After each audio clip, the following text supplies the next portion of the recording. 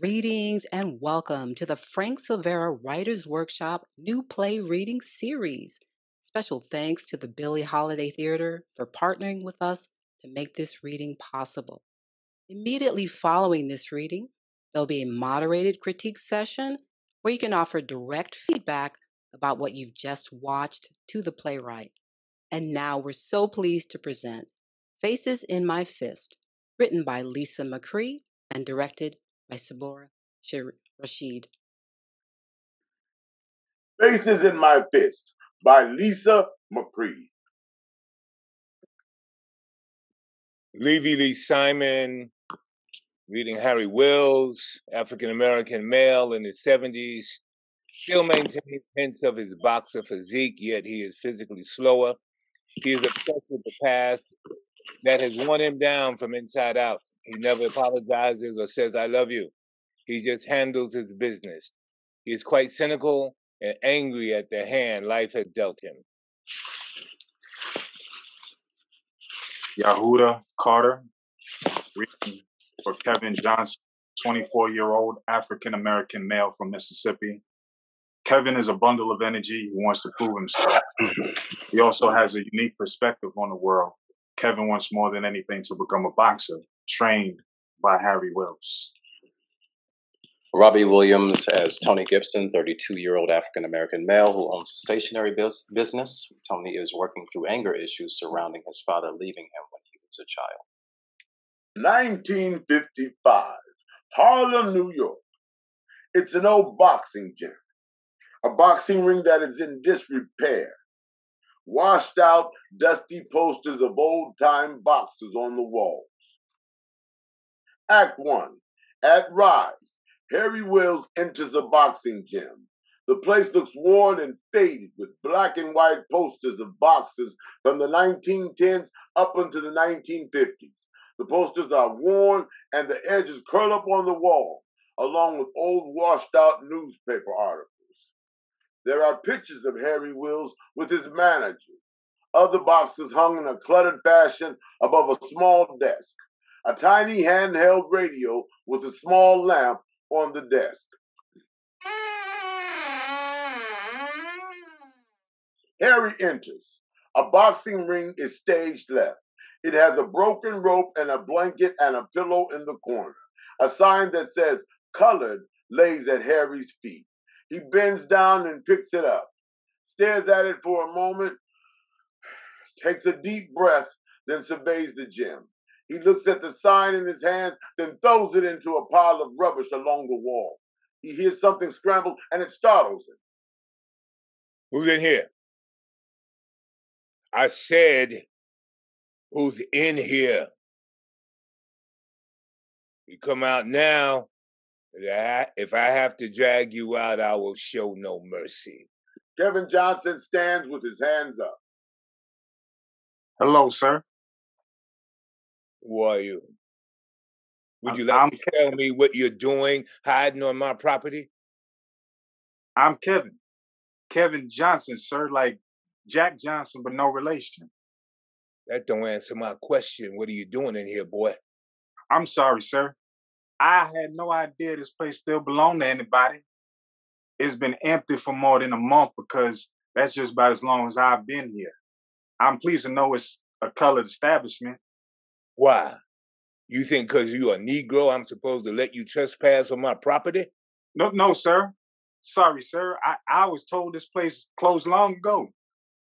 I saw the color sign and I ripped it off the wall, thought it would be white on by now. May I shake your hand, sir? He grabs Harry's hand and begins to pump it vigorously. I believe a man can tell a lot about another man just by the way he shakes hands. See, Mr. Willis, I know everything about you. I know every fight you ever had. I know you fought Sam Langford 18 times and whipped him 6. I studied it, read every paper. I was just a kid when you fought McVeigh. What do you want, boy?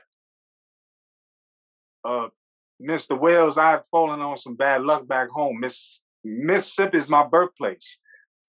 So I come north find it. You know what they say, it's only 3 places a Negro can go, heaven, hell, or up north. Which one of these places do you figure is the best place to be? I believe I've reached the best place, sir. But this place needs life. It's locked up tight like a museum. I shrine all these guys who are too old to fight now. No disrespect, sir, but this place is stuck in town. You break and enter, and then you tell me what to do with my gym?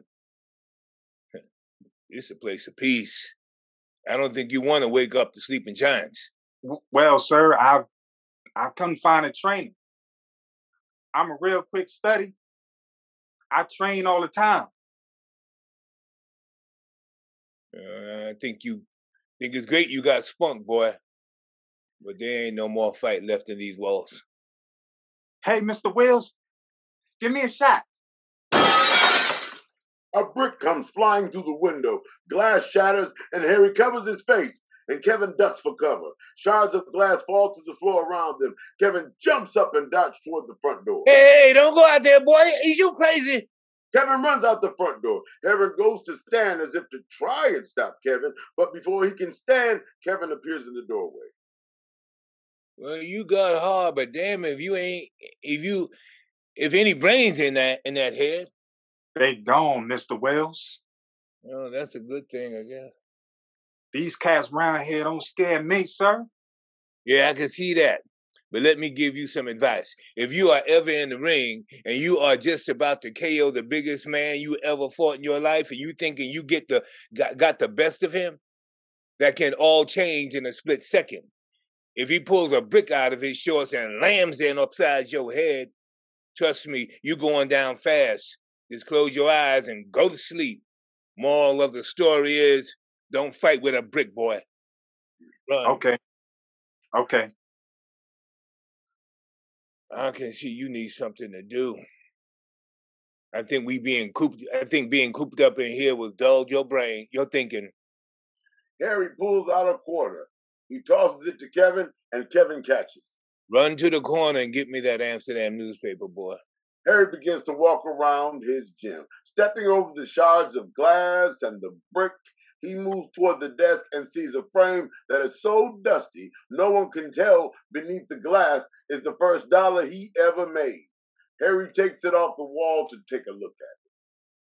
White man puts a buck in your pocket and shakes your hand with no intention of letting you get near a step ahead.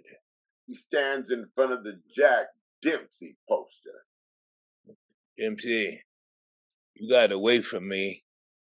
But a time is going to come when you are going to have to square up with me. And that might not be in this lifetime, and hell ain't but half full. Kevin re-enters. I got a Jet magazine, too. I hope you don't mind. I owe you 15 cents. Kevin is thumbing through the Jet magazine. You need some help? Maybe 2 seconds ago. Yes. Not sure if your timing is off or if your intention is not to work. Harry climbs on the chair and looks out of the broken window. They showed him. My God. See how they showed him? For the whole world to see. You have to see this. Harry snatches the magazine. Aroused by Americans' first lynching in 4 years, a kidnapping and murder by 3 Mississippi white men, a chubby 14-year-old Chicagoan, Emmett Lewis Bobo Till, because he whistled at a white woman. Says here, at the mother's request, she wouldn't let the mortician retouch the face. Casket is going to be left open for the whole world to witness the atrocity. Can they do that? She shouldn't leave the casket open, right? I would shut it. Open your eyes to the truth, boy. Harry hands Kevin back his Jet magazine and climbs down off the chair. Didn't you say you was from Mississippi, boy? Did you know Emmett Till? Can't say directly, sir, but I am sure our kin have crossed paths at least once. It's a shame. Damn shame. Go home. Ain't nothing here. Go see that boy laid to rest. That's your real lesson in life. I'm not even sure I knew of him, sir. No matter. Go. Go to see the truth for yourself. Go before they bury him and everyone forgets he existed. I don't need that kind of truth, sir. I believe my place is here. It's not here, son. Not here. Harry turns to Jack Dempsey on the wall. He begins to peel up one corner, but the poster will not come down so easily. Why would you want to take down Jack Dempsey? He punished Jess Williard in 1919, broke his nose, cheekbone, and knocked his teeth out. Oh man, did he earn the World Heavyweight Championship belt the hard way? I think Chicago has more truth at the cemetery than the people on these walls. This is no place for a boy to live. The gym may condition the body of a Negro, but the fight will leave his spirit broken and battered. You got to realize you will always be a nigger to them. They don't care who you beat. They will never give you that world belt. I beg your pardon, sir, but I don't want them to give me anything. I will take it like Jack Johnson did. I will, sir. I'm going to fight my way to the top of this white world and make it a black world. It will be a black world someday, sir. We will rule. Kevin takes a boxing stance. He punches the air, breathing quick breaths and grunting with each punch he throws against the air. I had those same dreams once too, boy. I thought I could change the world from the ring. But it's just fighting, boy. All you ever gonna do is fight. You ain't never gonna wear the world championship belt. You got form, boy. But what you ain't got is a trainer. Get what you came with and go. I can't help you. I can send you to Chicago to see that dead boy. Go see the truth and go back to Mississippi. Find something to settle into and be at peace. Sounds like you telling me to be a sick dog. Take my bone, bury it, and wait to die? Is that what you telling me to do, sir? Locking this place up so tight so nobody else fit on the walls? I can't get there by myself, Mr. Wells. You are the greatest fighter I know. You got heart. You don't fear nothing. Nobody. You just didn't get to fight the white fighters that would have put you on top. I can be your protege. We can take that belt, Mr. Wells.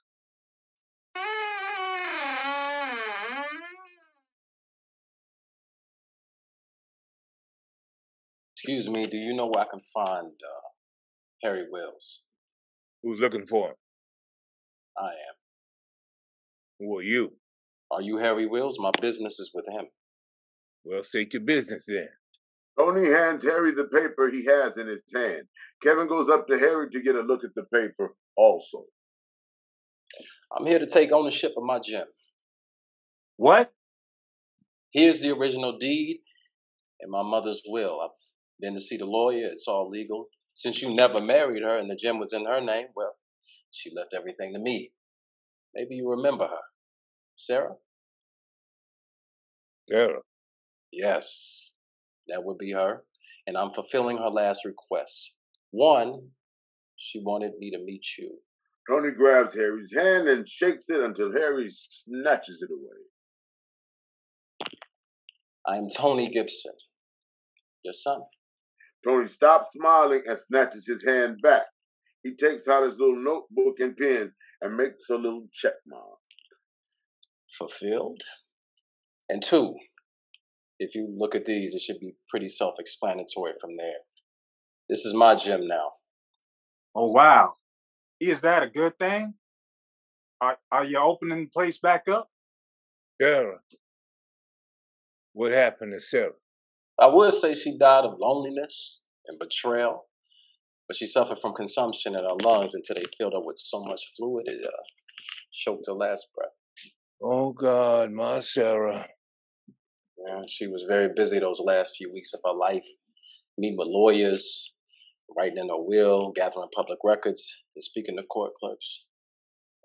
She told me about this place. She's pretty sure the place was empty since you are no longer a fighter. Huh. Yeah, I'm not sure why you're holding on to this place. Holding on to nothing. Oh, nevertheless, I will sell it. You can't do that. He can't do that. Can it do that, Mr. Wells? This place could thrive again. I could be the next great fighter to come from this gym. J.K. Johnson Jr. J.K. That's got a ring to it. Sarah, I hate she suffered. You look just like her. But I'm keeping my gym. So you're gonna open it back up, Mr. Wells? And you don't have a boxing stance that throws a flurry of punches in the air. You don't have much choice in the matter. Gibson, your mother gave you her maiden name? No, I changed my name when I was 18 to a worthy name. Kevin is bouncing around. Got that grunting, boy. What are you doing? Giving you back your papers. Why? Because you cannot have this place. Why not? You're not doing anything with it. I put the paperwork in Sarah's name long before you was born. Sarah was always good with paper and figuring that and that sort of stuff. Why would she believe I let this place go? No, it stays with me. It stays with me. If it sits empty for the rest of my days, that's the way it'll sit. But you cannot have this place. Why? Nobody cares about what happened here. It was over 30 years ago. It's 1955. Rocky Marciano is a world's heavyweight champion now, and I'm here to tear it down and build a parking lot. What are you saying? Yeah. What is he saying? You can't park cars on top of the greatest man of boxing? Wouldn't that be sacrilege or something? Does not a son owe his father more respect? I owe you? A boy owes his father, yes. You are a crazy old man. Listen, son, I'm not going to... Look, don't call me son. You don't have that right. And if you think I'm going to stand here and listen to you... You walked into this gym thinking that was your first mistake. Harry takes a boxing stance. Don't you see, boy? It's in that split second a man has to make a decision. Harry throws one punch, cutting the air in front of him. He can't plan and labor over what his next move will be. He throws another punch, an uppercut into the air. Kevin, standing nearby, begins to mimic. The white man tells you to take your time and think so he can get one step ahead of you, to knock you back. You got to plant your feet and deliver the blow. You got to recognize the truth. You got to dig and dance the distance in that ring while you pummel that man standing in front of you. The truth ain't revealed until his shoulders will stand at 10 counts. Even then, you may not find your truth. You always question the dive. Yeah, this sermon would have been more useful when I was 5. Harry stands up straight and looks at his son and sits back down. You didn't need it when you was 5. I am ready, Mr. Wells. I am ready to fight. I won't think about anything. I'll fight anybody. Come here, boy. Go up to the 3rd floor, see Miss Alma, tell her Will sent you. Tell her to cook up my special plate and pile on the collards and the cabbage. I got company. 3 plates, okay? 3 plates, okay? I have no intention of eating anything with you. I'm expecting my fiance on the 4 o'clock train. Tell her to send 4 plates. Kevin takes the money and exits. Have a seat. Have you been sleeping here? No. Listen, Harry, I'm not mad at you or anything like that. My mom wanted me to come. This is for her. That's it. No, Sarah. Look, she cried a lot. She cried a lot over you. She wasn't crying over me, boy. Your mama always cried at night, even when I was there. I guess it does something to a man when he can buckle the knees of his opponent, yet he can't comfort the woman clinging to you. You can't even say you loved her. My life changed when you were born, boy, and your mama, well, I stayed for as long as I could. Too much for you, huh? I worked as a longshoreman for a while, unloading cargo. You did that for me. Odd jobs here and there. Yet you left? But my place is in the ring.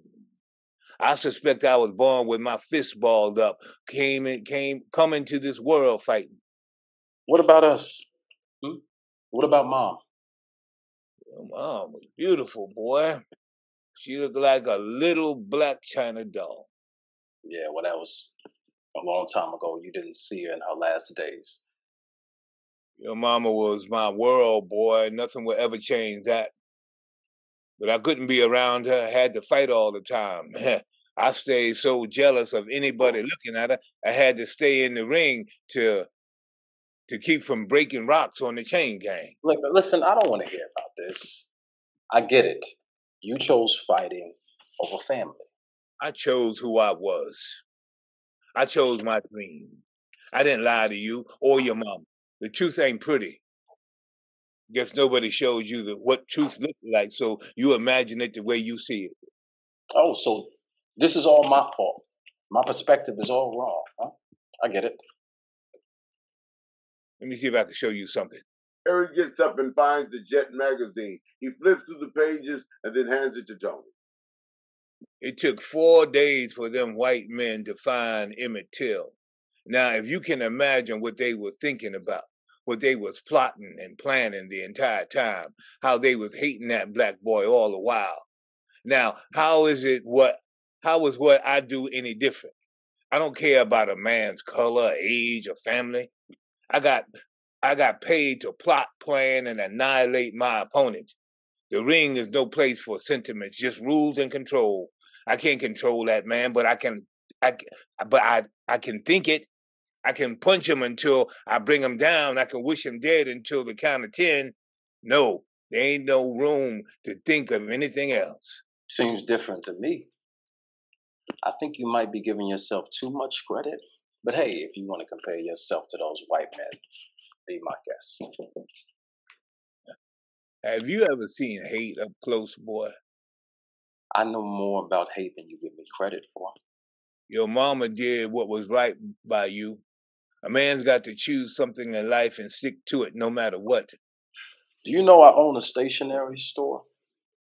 Well, how would you know? I figure you could personalize some of my cards with your sentiments. Exactly what my sympathy line needs. Eloquent excuses, pitiful stories.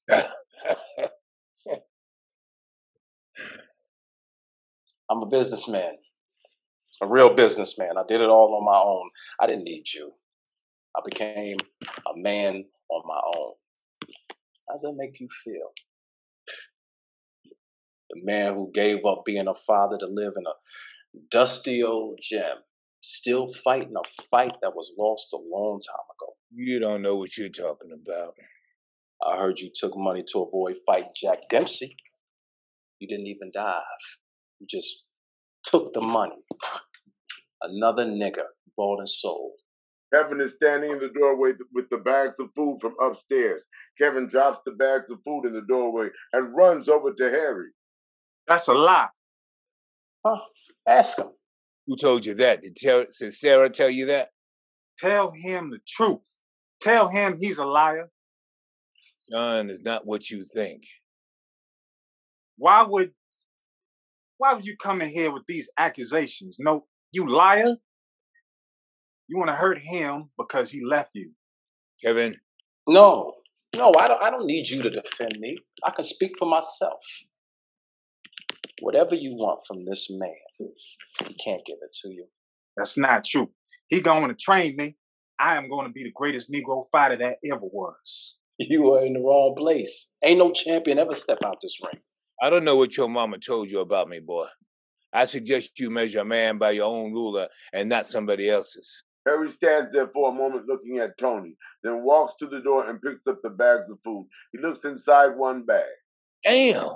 Harry looks at Tony for a moment. Tony glares at his father. Harry reaches into the bag and pulls out a paper plate that is wrapped in foil.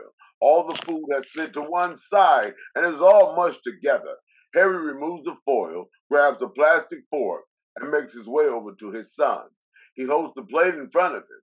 His son does not take the plate right away. His father's persistence never falters, and the son finally takes the plate. Harry goes back to the desk to get a plate for Kevin. Eat, son. Harry He's lying. Harry licks his finger and hands Kevin a plate, forcing him down in the chair to eat. Kevin sets the plate aside. He's lying, right, Mr. Wills? You didn't take the money, did you? He didn't even dive. Shut up. Did you take the money? Your guy's got flaws. Shut up. Tell me. Tell him he's wrong. You can't erase what I know. Did you take a dive? You got to be in the ring to take a dive. Kevin stands with his fists clenched. No. Son, They bought his ass. that's not how it was. Yes or no? The fight ain't in the ring, boy. It's in the world. He is trying not to tell you he took the money. You can't fathom the madness. You think you know. You know nothing. Okay, tell him then. Tell him the truth. Well, you think you got choices in this world? The truth is, you got no choices. The white man is running this. They let you think you can choose. They let you think being good enough will get you through the door. That's the greatest lie, the greatest cover-up. Niggas will never be free. My grandpa bought his freedom and turned barren land into a thriving farm. He wanted no part of the white man. He didn't need them. That made him free. The excuses are written all over and in between. I only want to know the truth. The truth is in the casket, boy, and it will bury you. So it's true? Dempsey did not want to fight me. You settled on Furpo because Dempsey was putting you off. He wouldn't let you near him, so you couldn't secure the fight. I was near him. I shook his hand. The paper said I didn't meet Dempsey. Those were your words. No, those were their words. My words were, I don't ever expect to meet Dempsey in the ring. That is what I said. I knew Dempsey was kidding me along. I knew in my gut that man would never step foot in the ring with me. I fought harder than any other fighter to get in the ring with that man. I wanted him so bad I could taste it. The more I swung, the further away he got. So you couldn't have taken a dive? You never got in the ring? He took the money and ran. No way. No man gives up the shot for the world championship ever. For 50 grand, they do. Ask They them. were not letting no Negro win the world championship. Jack Johnson did. He won it. He won it without question. Winning it without question ain't the issue, boy. You can't step in the ring and whip on a white man, even if you is calling him mister, all the while you pummeling blood from his face without great cost to the Negro. We swung on trees. Our skulls separated from our spines because a nigger made it to the top of the white world. I thought he thought he was on top, but they wrecked him in any way they could. He thought he could outrun the hate, and he died fleeing.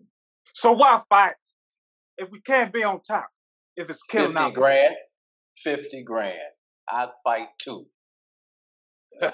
War is in a man's fabric. Fighting Y'all in wouldn't have to. blood. Maybe it's the world we live in, and the white man has got his foot so on a Negro's neck, the only place a Negro can choke the hell out of a white man legally is in the ring.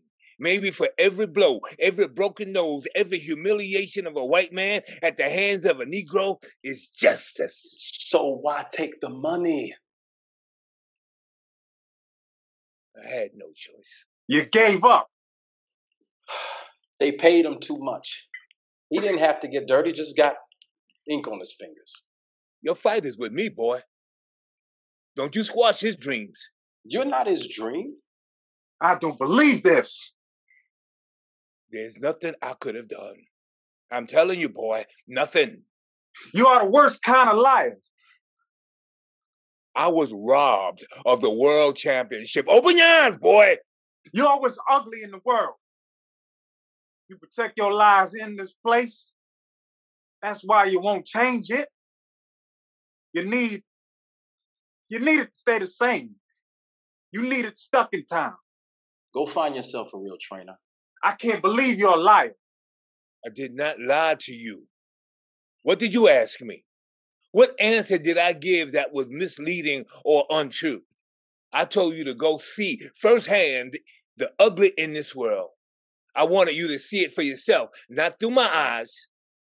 I wanted to prepare you to harden your heart so it would not lead astray from your battles. I am asking you, but you can't seem to answer me solidly. Did you take the money? Tell him. Don't lie. Go ahead. Tell him. Yes! Damn it, yes! Kevin flies into a rage. He goes to the wall of boxing grates and begins to punch and kick the wall. I was robbed. They was never going to let Dempsey at me. They was never going to let me at Dempsey. Never.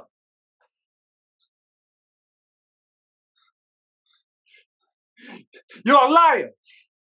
A fake. Everything you ever done has been a lie. Oh, that's not true. Harry hustles over to Kevin and grabs him, holding him tight, not allowing him to hit the wall.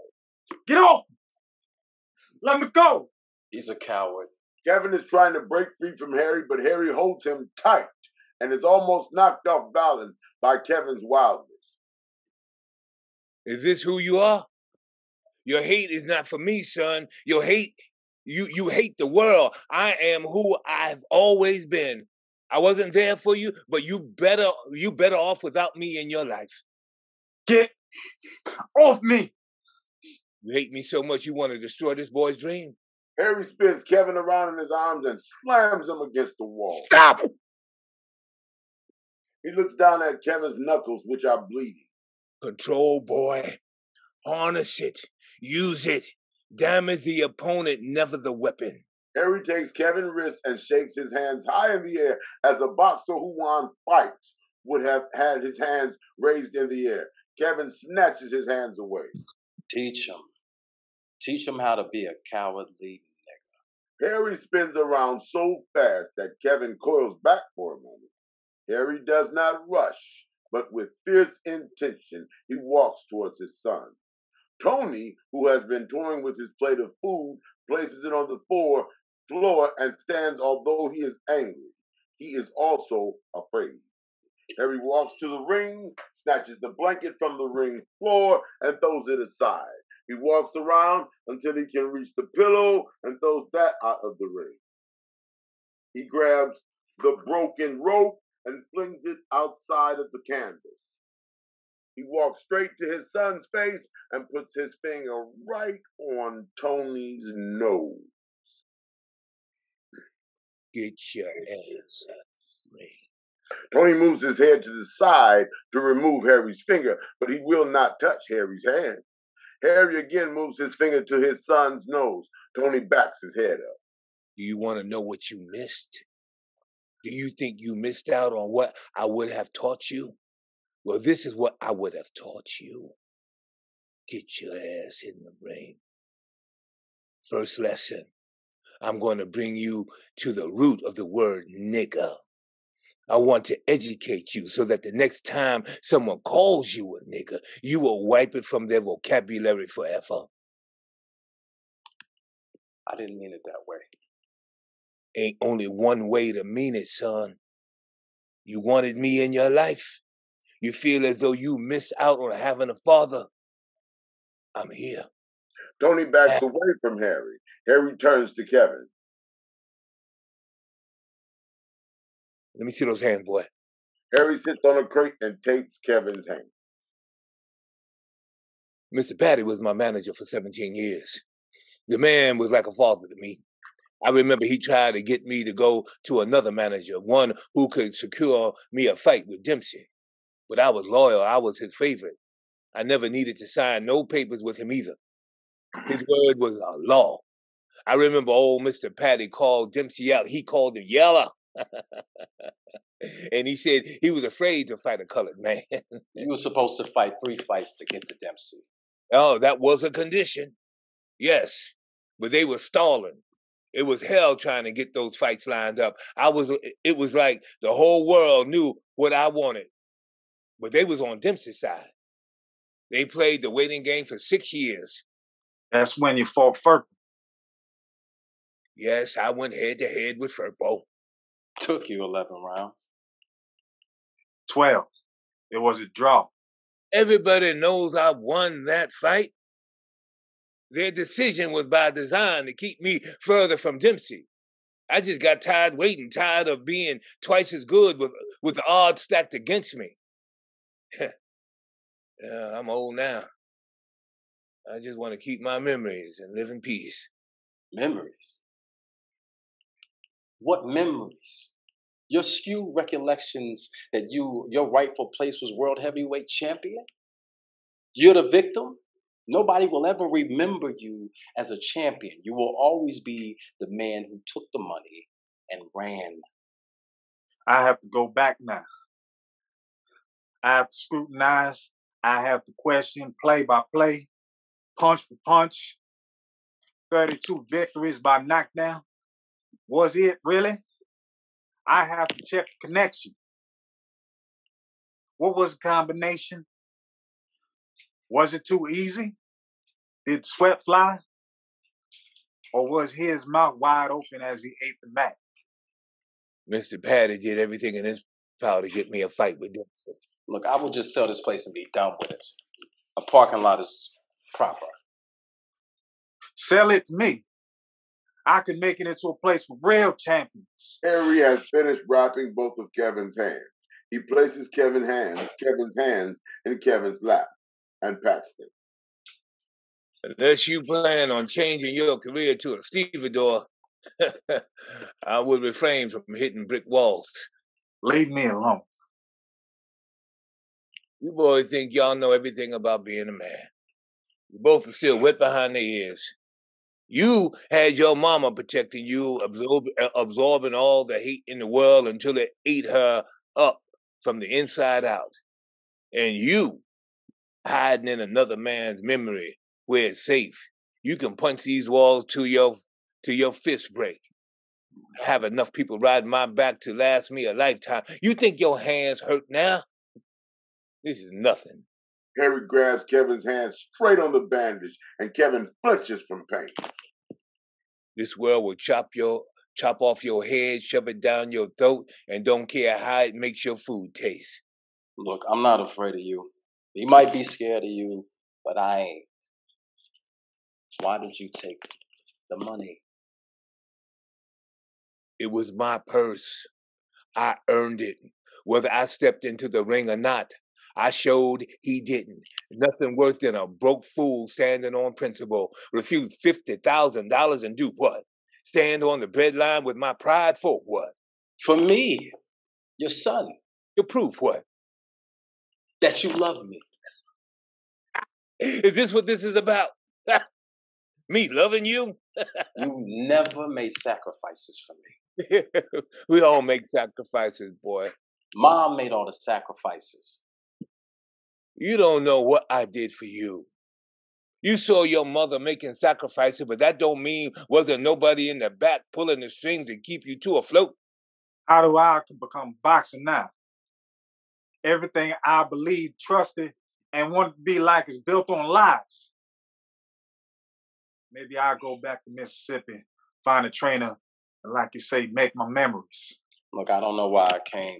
I should have just sent my lawyer to settle the details. There's nothing here for me. Tony approaches Harry, but not so very close. He leans in a bit towards his father. I hope you have a good life, old man. I hope every time you see my mom's face, it haunts you. I'll make way more than 50 grand. And just for the record, Jack Dempsey would have kicked your ass.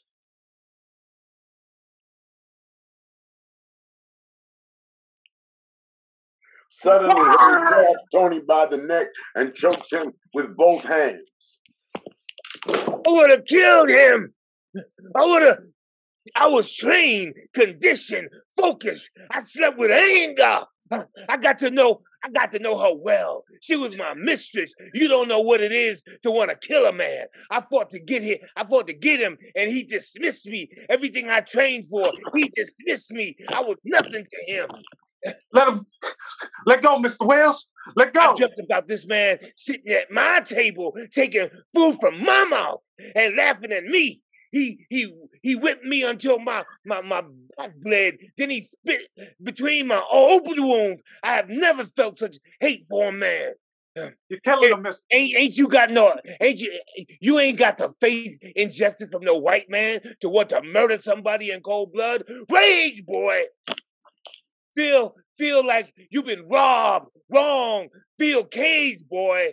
Death be the only freedom. And if you think that man would have whipped me in the ring that my blood paid for, then you ain't met anger, boy.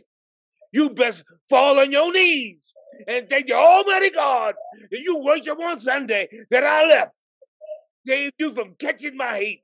Because the ring is the only thing that saved me. I could have pummeled that man. And I will pummel anybody who says differently. Stop, Mr. Wells. Please. Is the world ugly enough for you now, boy? Speak up, boy. I can hear your hate. I know you got it in you because I sowed it in my seed. Passed it to you even though I stayed far away. Spit it out, boy. Harry pulls Tony's face close to his ear. Tony is choking to death. Then, as if he realizes what he's doing, Harry lets go and Tony's knees buckle and he falls to the floor.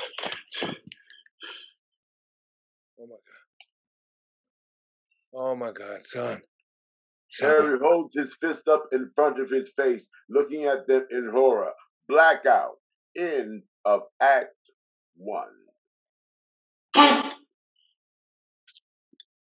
There will be a 3-minute intermission.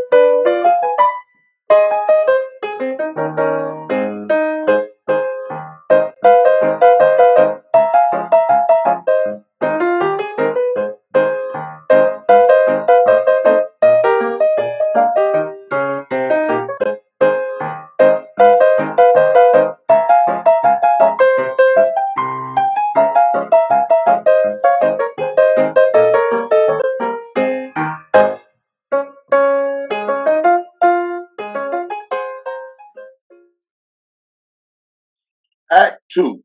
At Rise, Kevin is sitting Indian style in the middle of the ring. Harry is seated on the edge of the ring. I don't know if there is a way to become a different kind of boxer. What do you mean, boy? Like, is there a way to enjoy it, but not get swallowed up in hate? I guess it's like being a slave and not wanting to escape. They go hand in hand. One ain't possible without the other. If you're a slave, you don't want to be free, you don't want to flee, then it ain't slavery, I guess. Boxing ain't boxing without some sort of hate. But isn't it a competition of the fittest? Don't be no fool, boy. You ain't wearing no flat sandals and metal skirts racing chariots to please the gods. That was competition. This is survival. You a Negro colored man 90 years off the plantation, and not a damn thing has changed. No matter what they say. Harry reaches on the chair for the Jet magazine. He flings it over to Kevin. If you ain't got the stomach for it, give it up now. Do you think he'll come back? What do you think? You try and kill me, I ain't coming back. Lost my head, wasn't right, I know.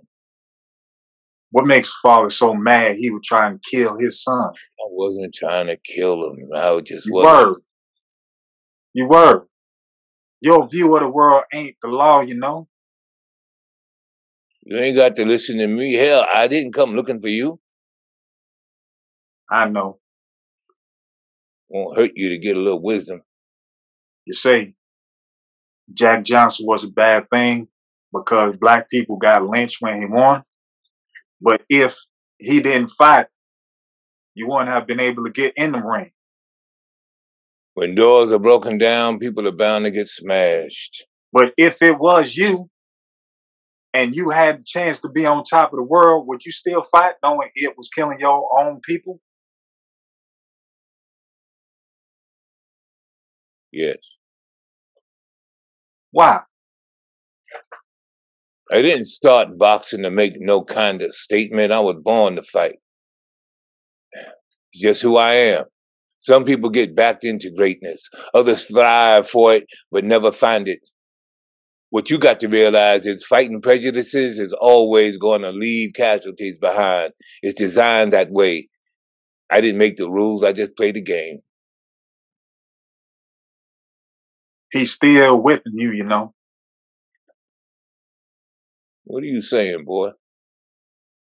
You ain't that fast, Mr. Wells.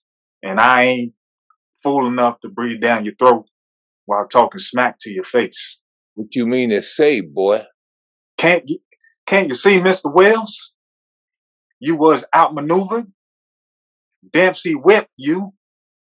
He didn't have to spar, pivot, sweat, or throw a single left or right hook.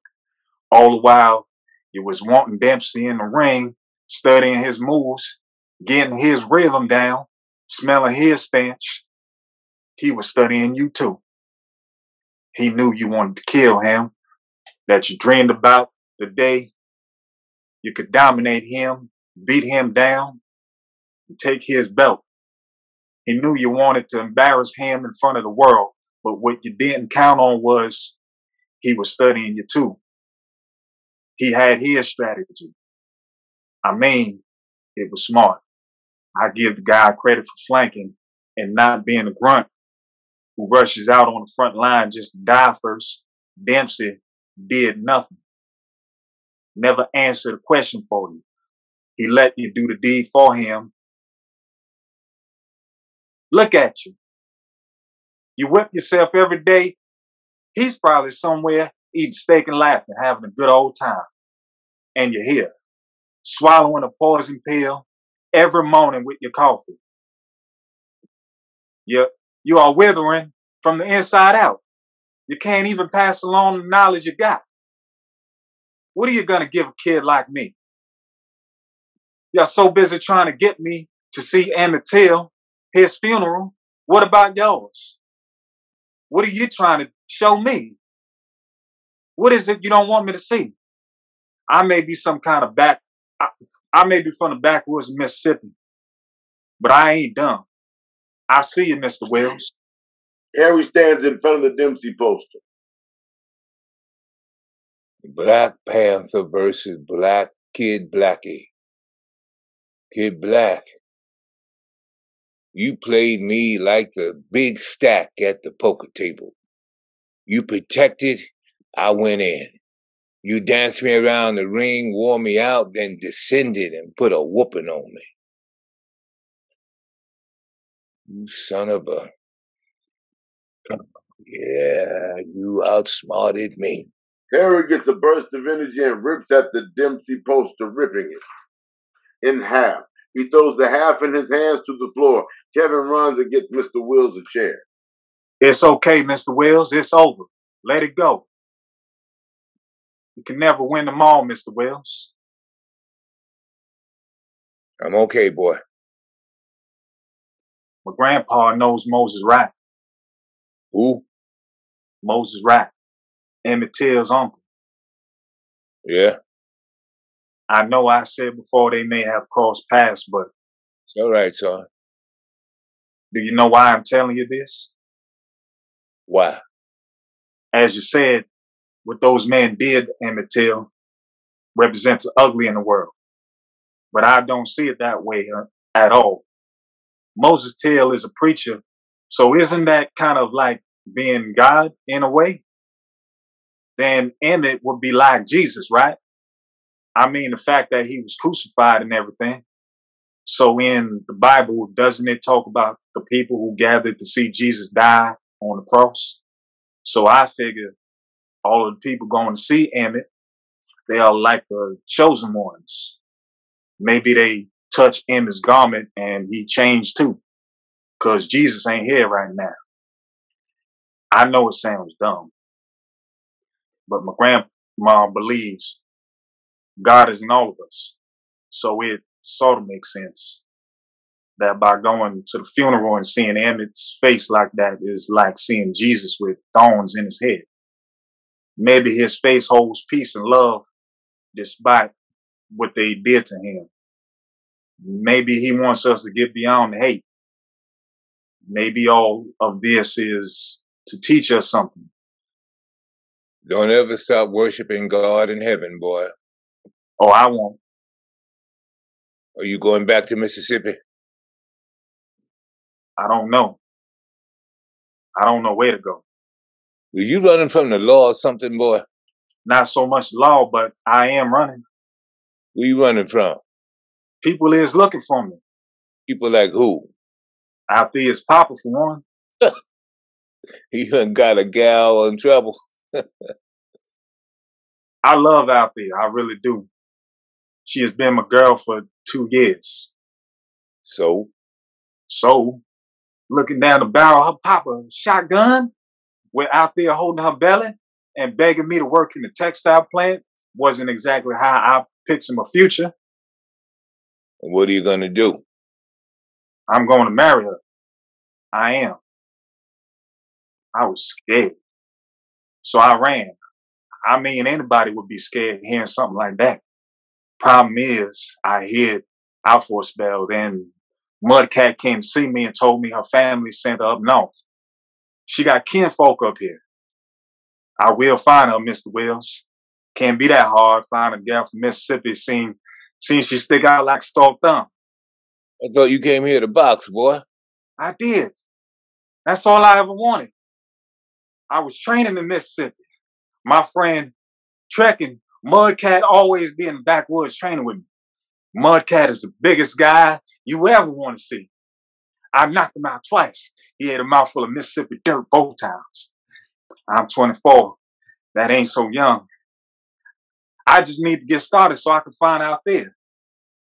I gotta have something so I can take care of her.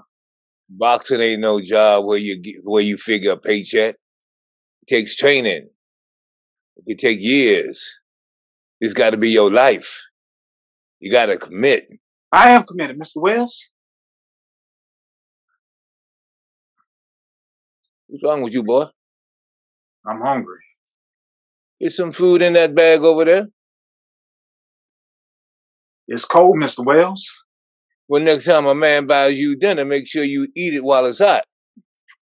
No telling when he might feed you again. And cold cabbage will put a whipping on you, boy, worse than any man in the ring. Have you feet tiled up like a baby, crying for the Lord to take you out. Take it to Miss Alma. Ask her to warm it up for you. Let her know I'd be greatly obliged. Kevin takes the plate and the bag and heads towards the door. Harry goes over to the torn poster of Dempsey. I knew I'd give you everything for the chance to win the world. You knew I'd give you everything for the chance to win the world belt. How did you know? Who did your thinking for you? The KO beyond the 10 counts? Who took away your inner beast? Took away the war within you so you could give up without a fight? Why did you not want to prove and know for yourself that you could just decimate me? Your world let you hold fast to the lie. How could you live with a title you didn't even earn? What kind of man were you? Maybe far as much as I studied you, I missed everything. I studied in preparation for the ring. I didn't study your world. So you got me. Technicality, default, nudging the score. In a split-second decision, I could choose to lower my gloves and it will all be gone. The win, the losses. But how do I slay the monster inside me? Answer that. Tony is standing in the doorway. Harry is startled. Son, you came back. Harry looks past Tony to see if there's anyone with him. Come in. Tony hesitates. I was trying to tidy up a bit. Maybe the boy was right. I keep this place locked up like a museum. What if I train the boy? At least until he finds somebody else. You know, teach him the business. The ugly side? He's a good boy. He's been teaching me a thing or two. Your boys ain't let the old man off the ropes all day. Tony inches inside. Look, I just came to let you know that I'm leaving tonight. I will no longer have any contact with you about the sale of the property. I suggest you get all your stuff off these walls and you take it with you. Sit down, son. Sit for a minute. There's nothing to discuss. Let me just bend your ear for a minute, son. 1 minute. If Sarah was alive, she'd have me in the ring. So much of her could beat me down. She was small, but she could hold her own. All right, minute's up. I know you think you missed out on, son. Maybe on some level you did. Son, I can assure you, you were better off without me here, without me there. I was on a mission, and nothing was going to stand in my way. I couldn't let it. I wasn't important enough? Son, it wasn't you. I knew you were in good hands with your mama. Sarah would have boxed Dempsey herself to protect you. She had fight in her too. That's why I chose her. I sent Sarah money from every purse to make sure you were taken care of. My first fight was with George Kid Cotton in 1911. He wasn't no big fighter, but Kid Cotton delivered an unbelievable right-left combination. I went down dazed. I struggled to recover, but my legs went rubber. I began to talk to God at that very moment. If he couldn't restore stability in my legs to rise from that mat, I would do it myself. I vowed to never let a man get the best of me again. Something I left when the ref got those 10 counts. I felt it. I was like an unburdening almost. It was like an unburdening almost. I can't quite describe it, but I know nothing leaves without being replaced by something else. I was focused. I trained. I ate right, kept my weight, my body condition, my heart dictated to my body, and I could only have one thing fueling me, the desire to win. Hate, anger, destruction moved in my body. I let it reside. I fed it. I fueled it. the only of the battle. Saw my opponent on the mat, never able to rise. I had to see it in my head. That was the only way, boy. Do you understand? I hated you for leaving me. I felt like it was my fault, like as a son. Nah, I failed you. Don't you never blame no man for who you are, and never let no man take credit for who you become. You let that white man have your life, our life, and it's gone now. Doesn't that mean anything to you?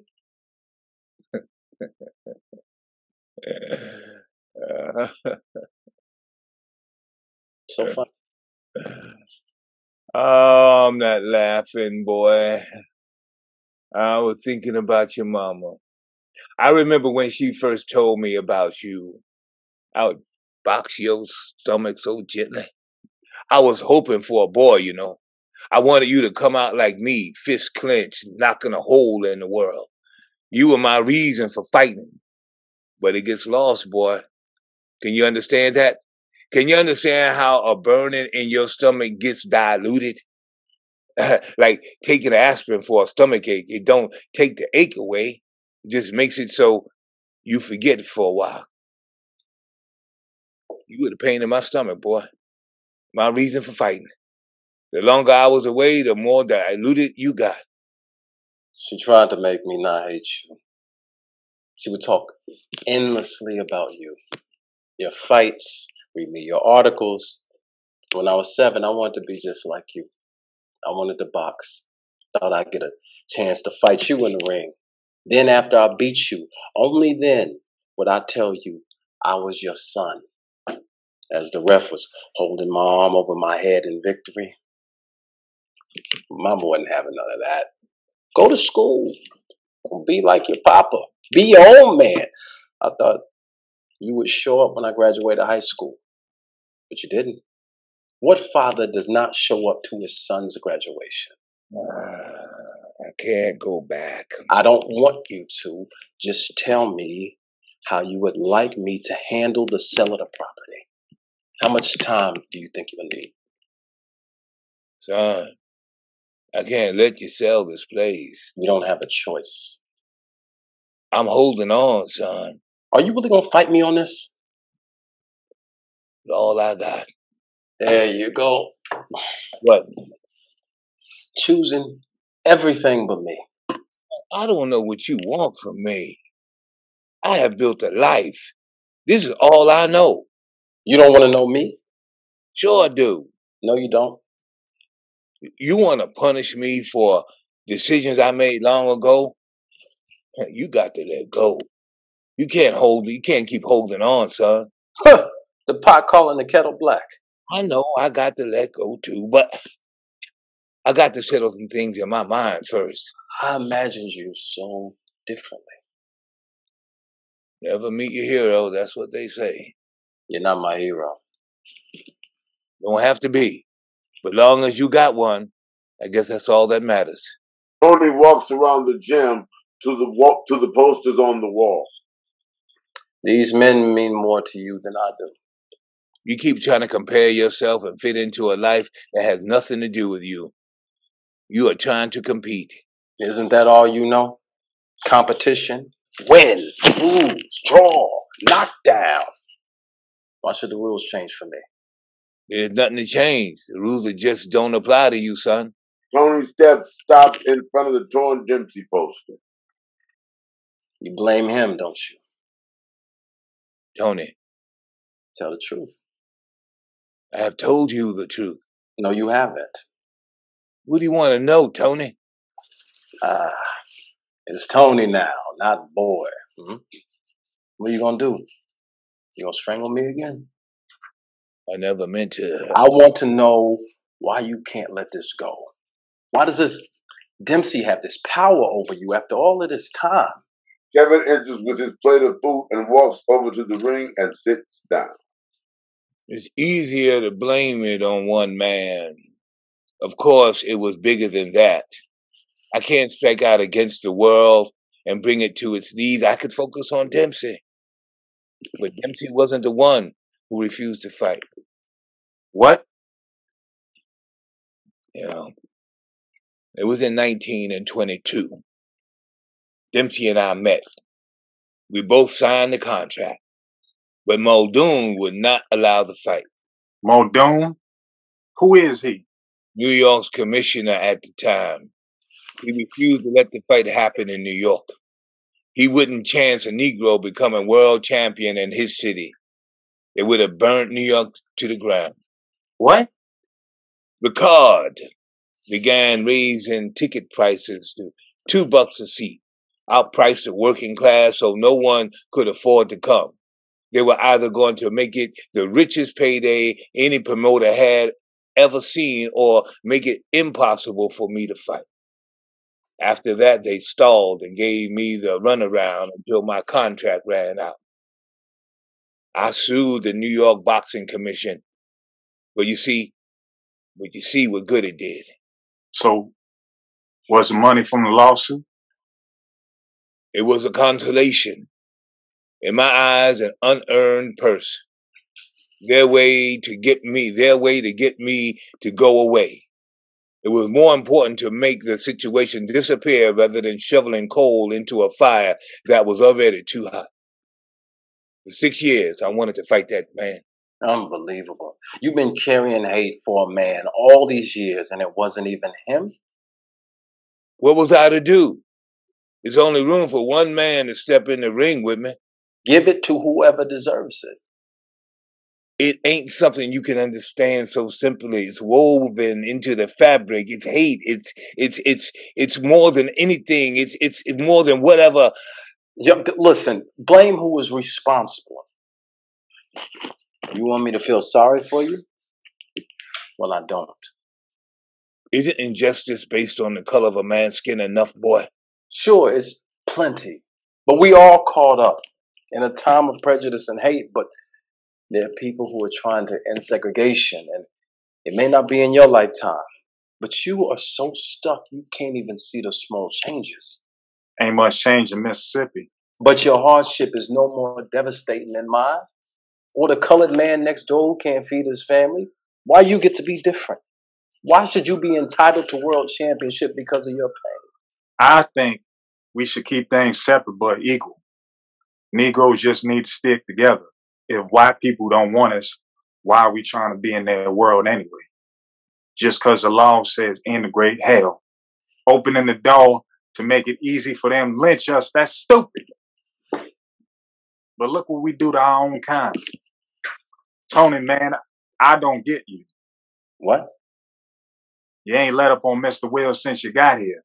You walk in here talking like a white man, handing over papers, talking about you gonna make this place a parking lot. This is history here. Our history. You can't just tear it down. You built this. You didn't. If you hate this man so much, why are you still here? Trying to take what's his. Leave. You ain't got to stay here. Go try and tear up the white man's place. See how far you get. Mind your business. This is my father, not yours. I wish he was. No, you don't. Don't talk for me. He would have left you too. He was never there for me.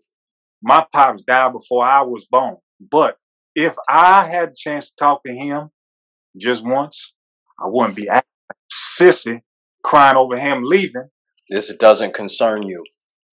Your jaw has been poked out further ever since you got back from the train station.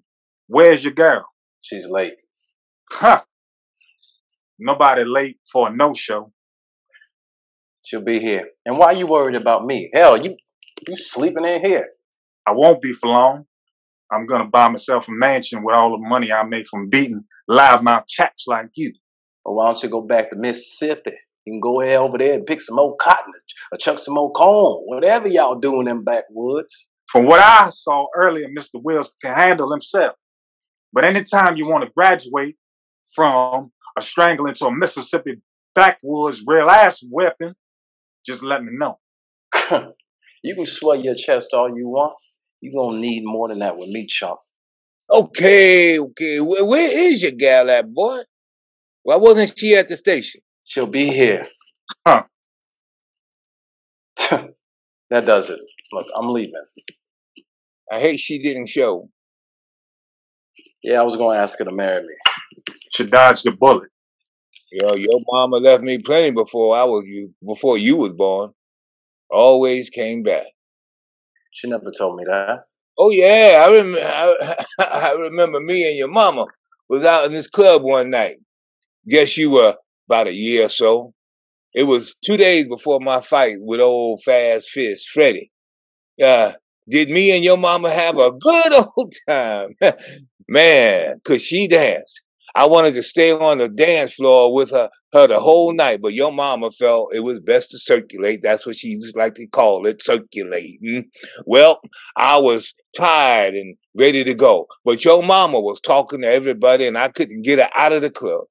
Next thing I see, old Fast Fist Freddie making his way over, staggering loud and talking about how he was going to whip me and the fight come Saturday.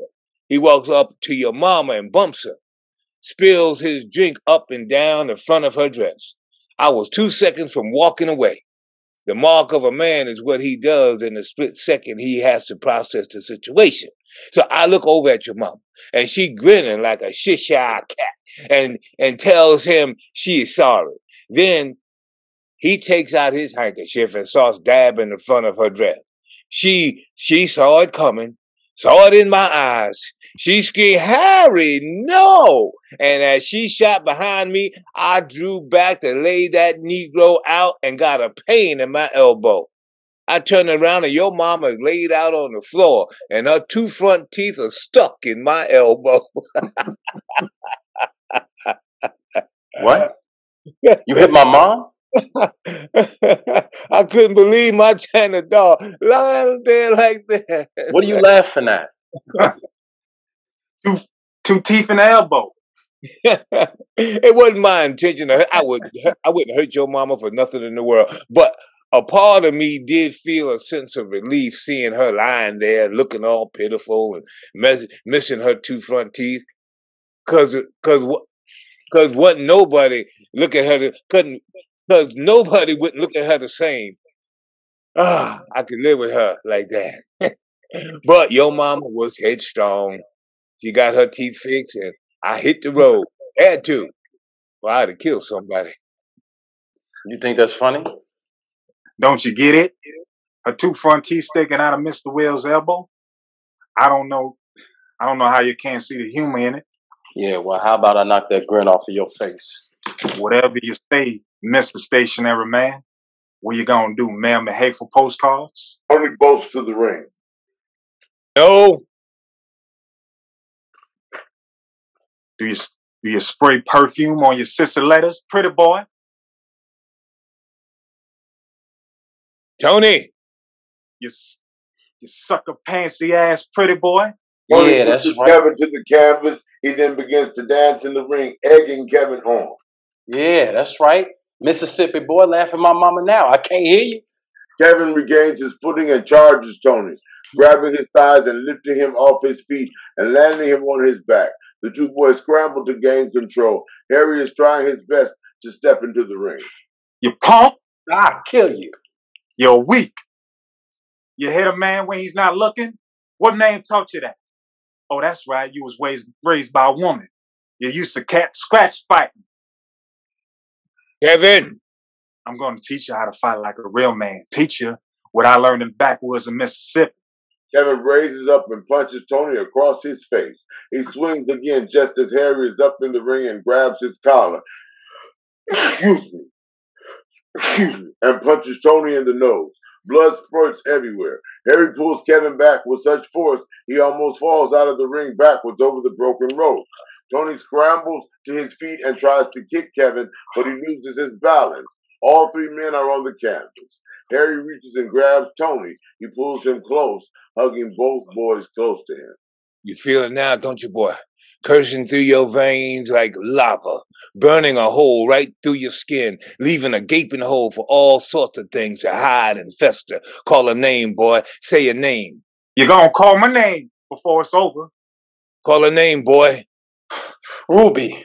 Her name ain't as pretty as that, boy. Her name is ugly, filled with rage and hate. Call a name. My name is JK. Say my name. Her name is Anger, boy. You could call her Pain. You could call her Hate. She is the only woman who can help you survive the darkness. You ain't got to make it with, you can't make it, you ain't gonna make it without her. Learn how to control her, boy. Learn how to respect her. Learn when you got to unleash her. Never let her rule. She can destroy you too. He draws his son tight to him. He lets Kevin go and gently pushes him away. Harry signals Kevin to take down a box from a high shelf over the desk. I got something for you, boy. Harry slides the extremely dusty box closer. He balances himself, keeping his son close and in front of him. Tony melts into his father's arms like a child. Harry carefully pulls back the tissue paper inside and exposes its contents. Kevin leans in to see. First time I wore these was in the ring with Charlie Weinert.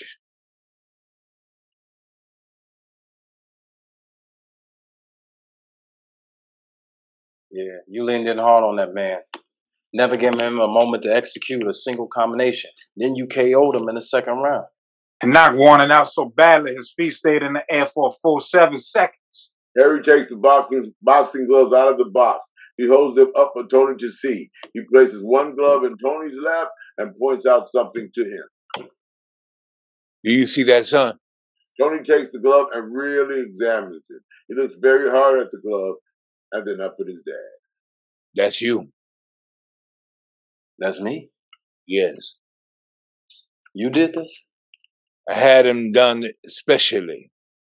They're custom made. Mildred, a seamstress I knew, stitched everything by hand. Looks like you, and that there looks like your mama. Tony picks up the other gloves and looks at it. That's Mom. Yes. Can I see that? Kevin moves in closer and looks at the detailed work. Oh. Your face and your mama's face in my fist. Give me the motivation to step in that ring and finish the job. Kevin snatches the gloves from Tony. Oh, man. Dig it. Let's say you and I get the dust off with these. Kevin claps the gloves together. Give me those. What are you going to do? Send me a postcard requesting them back? Or you going to take them, son? Tony lunges forward and Kevin dodges him with fancy footwork. Put them up, paper boy. You're not worthy of my time. You're not worthy of my time. Well, then, let's make it worth your time. Kevin snatches Tony's paperwork for the gym out of Tony's back pocket. Does this make it worth your while? Give me those. Kevin makes a motion as if to rip them up. Tony scrambles to get the paper. Kevin keeps them out of Tony's reach. Don't. I tell you what, you beat me, you get them back. No. I got one even better. The gloves in the gym. You beat me, you can park all the fancy cars you want all over the top of this place. You lose, Mr. Wills keeps his gym and I get the gloves. Wait. Come on, Mr. Wills. Don't rip that. It's the original deed. Fight me for it. Wait, just wait. Unless you don't believe your son got it in him to win.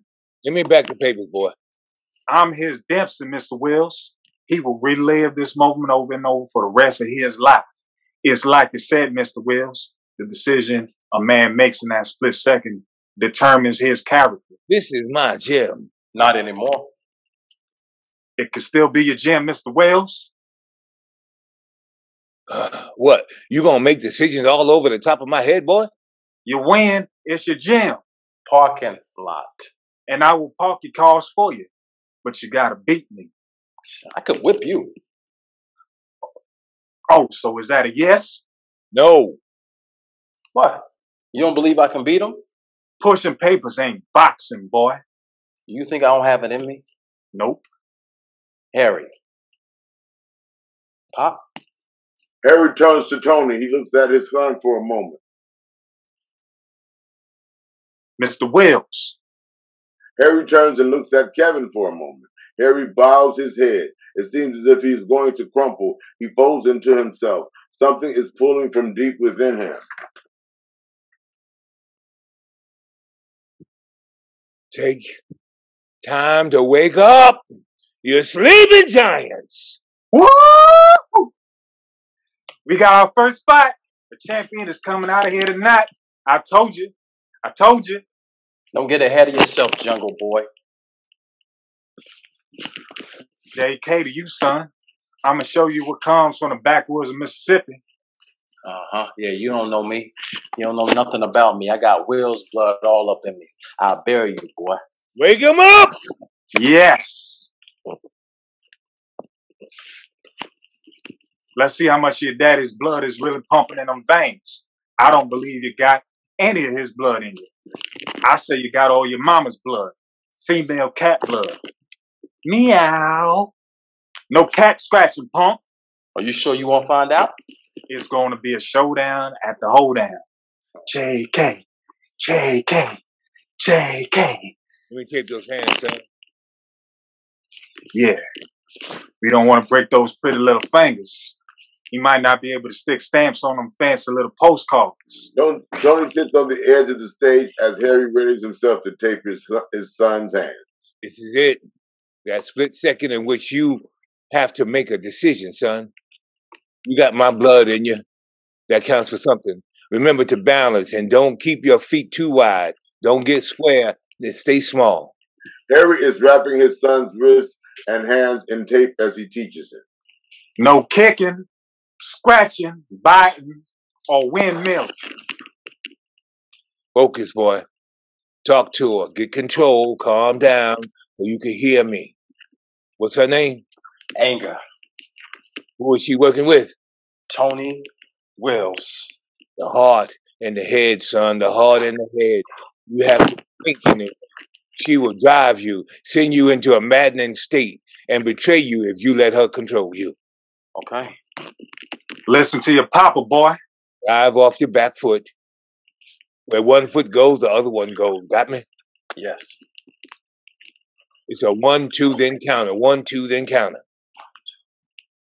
And don't forget to come back to your position. Stay tight and jab to the center. A man's chin always in the center. Got it? Harry finishes taping up Tony's hand. The two men stand there for a moment. It seems like Tony wants to hug his dad. But Harry turns away from him and calls Kevin over to him. Harry tapes over Kevin's first bandage. I'm going to see what you got now, boy. Now's your time. Harry turns to Tony.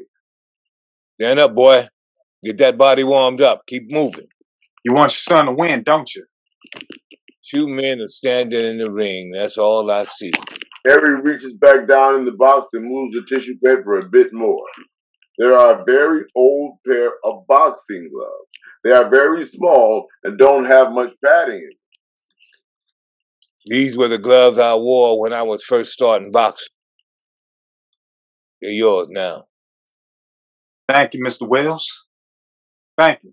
Harry fits the glove on Kevin's hand and the two men step into the ring. They look at each other from across the ring. Wake up, goddammit! Harry begins to walk around the gym yelling at the posters. Wake up, Jack Johnson, and stand at attention. My son is in the ring. Wake up, Sugar Ray Robinson. You ain't never tasted nothing this sweet. It's a war in here. Fighting Marine. Get your gear. Harry stands in front of Gene Tunney's poster, clicks his heels, and salutes him. As Harry is going around waking up the spirits from the posters on the wall, the colors begin to get bright, and the stage is no longer washed out. Come on out here, Shark Boy. It's new blood in the ring now. Harry stands in front of Jack Sharkey's poster. Harry seems to have so much energy now. The men in the ring are dancing footwork in their corners, rolling their heads around to loosen their necks up. Harry continues to make his way around the room. Wake up, Joe Louis. Pound on these walls and wake them up. Is it Charles? Your presence is wanted at ringside. Wake up, Rock from Brockton, Marciano. Meet the new Will, and he will pound that world championship right out of your vocabulary. Wake up! Harry sees a Jet magazine, rolls it, and places it in his back pocket. Harry goes to the back of the room, grabs the half-torn photo of Dempsey, and sticks it back on the wall. Gather round. This room is alive. Do you feel it? Harry gets in his boxing stance, begins to throw punches and dance fancy footwork. The room is filled with color. Harry is dancing and punching combinations, ducking and coming up and connecting with the air. His back foot is spinning off. He looks young again. He is ducking and bopping and weaving. Can you feel it? She is in me. She is in me, feeling my veins, filling my veins. I'm thinking like a man with a plan, and my heart has no fear. I'm in a split second. I'm in the moment. I have trained, and I'm conditioned. I am against 10 men in the room, and yet I outmaneuver them all. The two men in the ring move towards each other. They are dancing around. Harry is caught up in his own world. The cheering is getting louder. My darkness held me back, but my boys will see a new world. They will fight their way out of this hateful madness. Punch for punch, they will cripple their opponent and finally be free. They will do what I could not. Do not forget who I am. I am Harry Wills. I am the Black Panther. As Harry says his last line, Tony and Kevin each throw a right hook connecting on one another's jaw and freeze. Harry throws a punch and freezes simultaneously. And as soon as the punches are thrown and the room is very bright and vivid with color, the cheering is super loud. There is a loud grunt, then bump, lights to black, blackout. The end.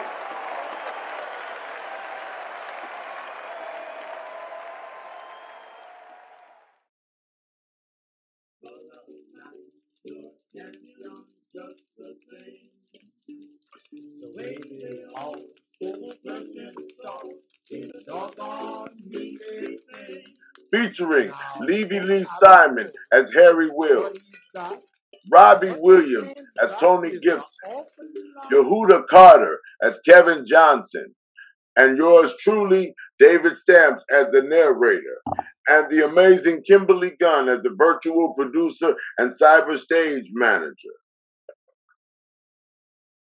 Thank you so much, everyone, for being here. Congratulations on the show. We now welcome everyone to stay and join the moderated critique session. Please feel free to raise your hand to get on the mic, or you can put comments and feedback in the chat.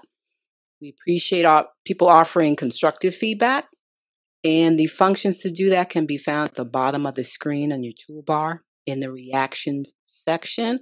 Love to welcome Lisa McCree, Sabura Rashi, and the rest of the cast to the stage. Congratulations.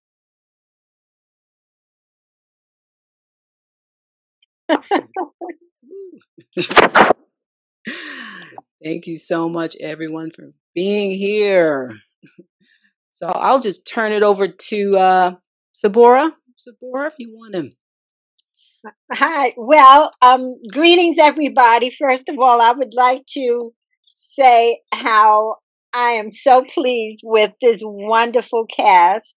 And I know that whoever's watching is in their space at home clapping. I'm clapping. I love what you all did. Thank you. Wonderful.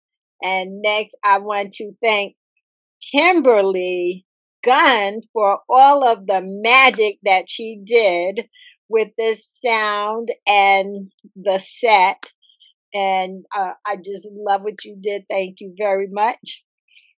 And then finally, last but not least, Miss Lisa McCree for her wonderful play. Thank you. Thank you so much. And Lisa, did you want to say something? Yes, the cast. Oh my goodness, you guys were amazing. Thank you. Awesome. Awesome. Thank you. Thank you, everyone, for coming and supporting. Great. And then we'll open it up to the cast. And then for folks who are watching, if you want to go on the mic, you can do so by clicking on the reactions button at the bottom of the toolbar. And you can raise your hand and get on the mic, or please feel free to put your comment in the chat. So anyone from the cast, congratulations. Great job.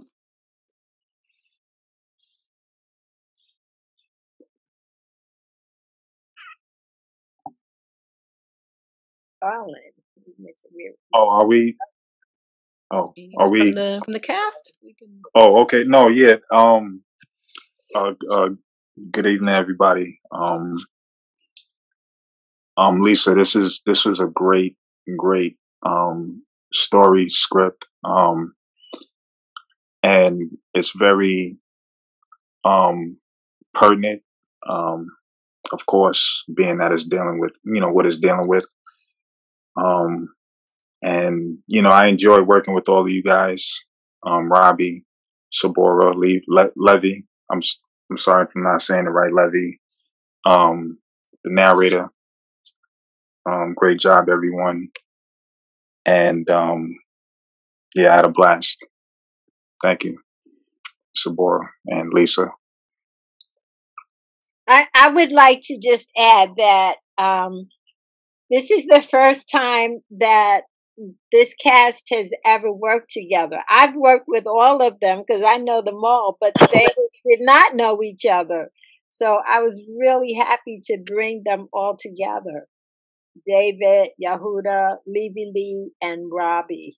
I was really, really happy to bring them together. We're not only not all in the same city, most of us are, but not all in the same state. We're East Coast and West Coast. So this was good. I have questions for the cast and for the playwright. How did you all, as far as the actors? I think people always want to know. People who are not actors always want to know, how do actors prepare for these roles? What do you do to prepare for these characters? Oh, what? Oh, For people who are not actors, how do you prepare to play characters that are not you? I think people would like to know. Well, in studying the script, it's looking for just allowing the characters to talk to you, to speak to you, and being able to use your imagination to see them and see yourself as them, and personalizing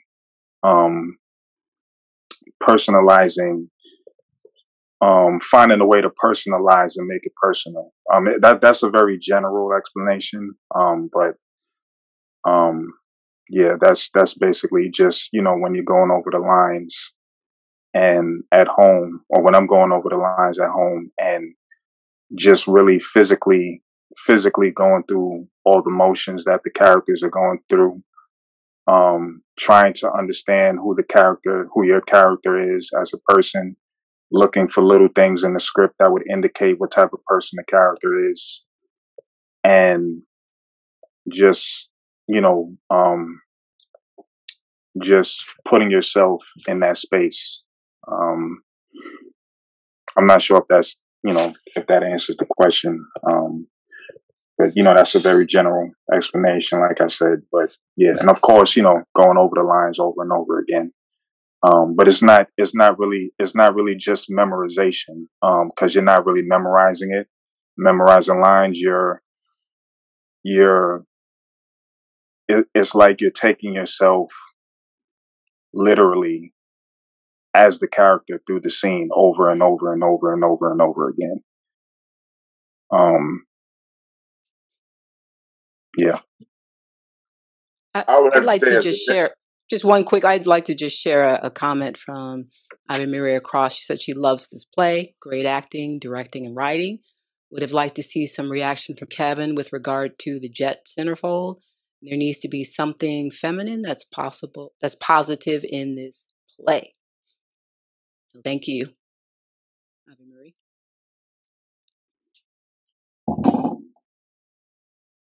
Bobby, what about you? What is your how do you prepare? How do you prepare for a character? Okay, I see you're gonna put me on the spot. Okay.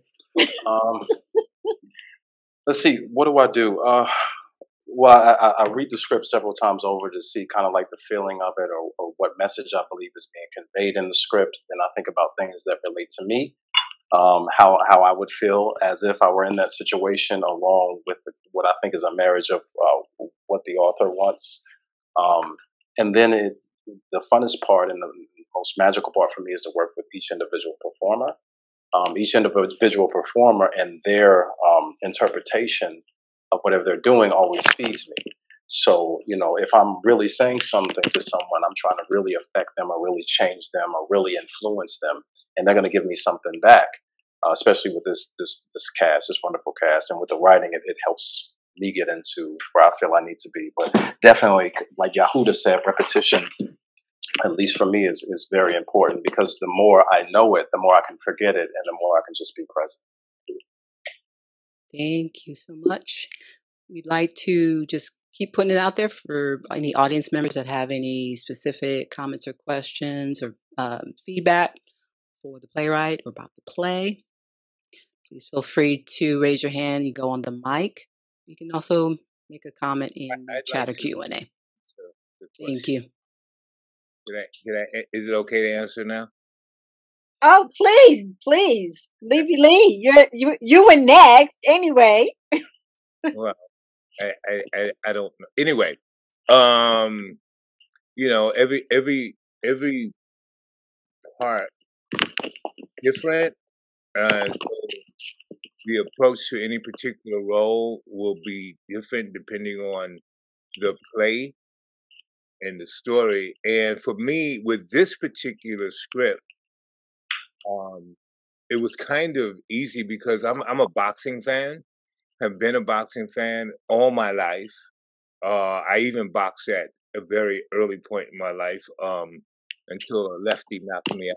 But anyway, and also a bit of a boxing historian. I did not know much about Harry Willis. That was surprising to me, because I do pride myself on knowing boxing history, and somehow he escaped me. So I saw a reading of this play, I guess last year it was, Lisa, and I had to do some research on who he was.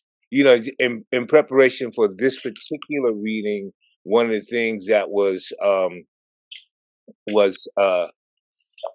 paramount was to really get the cadence of the language of Harry Willis as Lisa saw him or heard him, and to take that and see how I could just, there's a lot of words, and get his rhythm and cadences and stuff like that.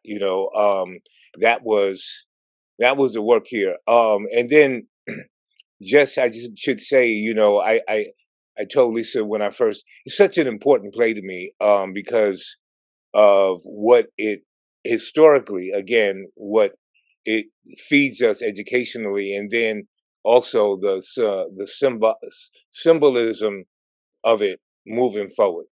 So anyway. Thank you. I had a question for Lisa. This is Kimberly. Lisa, what inspired you to write this play and pursue this topic? So a lot of things. When I heard about him, well, how it came into be, I started out with a very different version of this play a while back, and I was at Obiadun's place. He's one of the last poets, and they were they do poetry slams, and on this particular evening, there weren't enough artists there, so the guys sat down and they actually watched a boxing match. And I've never really been into boxing. My brothers are, but just to sit around and hear the men speak about that, I think that was when my curiosity was sort of piqued. And so I wrote another version, which was done in Santa Cruz. And then learning about Harry Wills, I actually did this play for a class assignment and never really thought about it again until Garland called and asked if I had a piece. So it had never been read, and he said he wanted to read it. And I was like, wait, I got to do some rewrites. He was like, well, this is what this is for, Lisa. So I just gave it to him the way that it was. And I'm glad that he called, and I'm glad that I did. So the universe works the way that it's supposed to. But so I've been working on developing this piece. So I'm very excited. And the actors, they were so amazing. Levy, yeah, you and I heard, and it's funny because you can hear when actors do it. Sometimes there are things that you don't hear, and then there are things that they pronounce in the play that you didn't even realize were there. You know, Robbie, you know, the character. I love the way that you played him. I heard different things, and the choices that you made, I was very satisfied with them. Yahuda, you know, I got Raise the Roof. Thank you. It was just, I just heard so many different nuances tonight. So thank you for that. I'd like to just read a comment from Jack. He says, I truly believe the play should be entertaining as well as educational. If the audience comes out a little smarter and more compassionate, we've all done our job. Thank you. So for people out there who've watched, please put your feedback. Give Lisa some constructive feedback. That's what we're here for. That's how she's going to continue to develop her story. If I can ask Ave Maria a question. I didn't understand the second part of that with the reaction to the jet, the feminine part. Can you just explain that to me? I don't know if I truly understand what that meant. If she's able to speak. For people that want to go on the mic, you can go to the reactions button on the toolbar and raise your hand, and we can allow you to go on the mic. Thank you.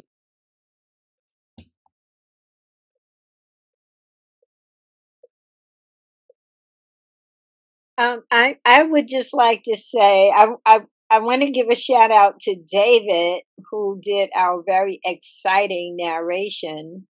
Thank you very much. He kept the narration moving.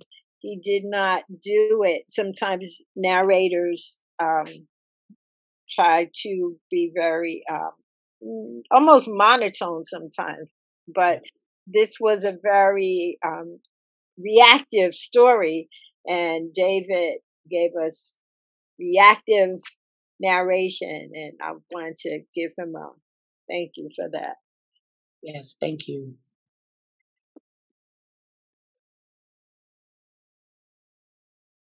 Okay, we have Deborah. I'll give you the permission to talk. Go ahead, Deborah. Thank you. To me, it was very realistic, and what struck me, the sun coming around. I think after 20-something years, the falling. You really don't see that. Really, you don't see that. The sun coming around and taking up for the mother. Okay, and when they unite with the father, most of the sun will come around and beat the father up. Well, anyway, at the end, when the father said that he knocked the wife's teeth out, and you look at, and that's happening. That does happen when somebody be with a man that has a violent temperature. I mean temper. Yeah.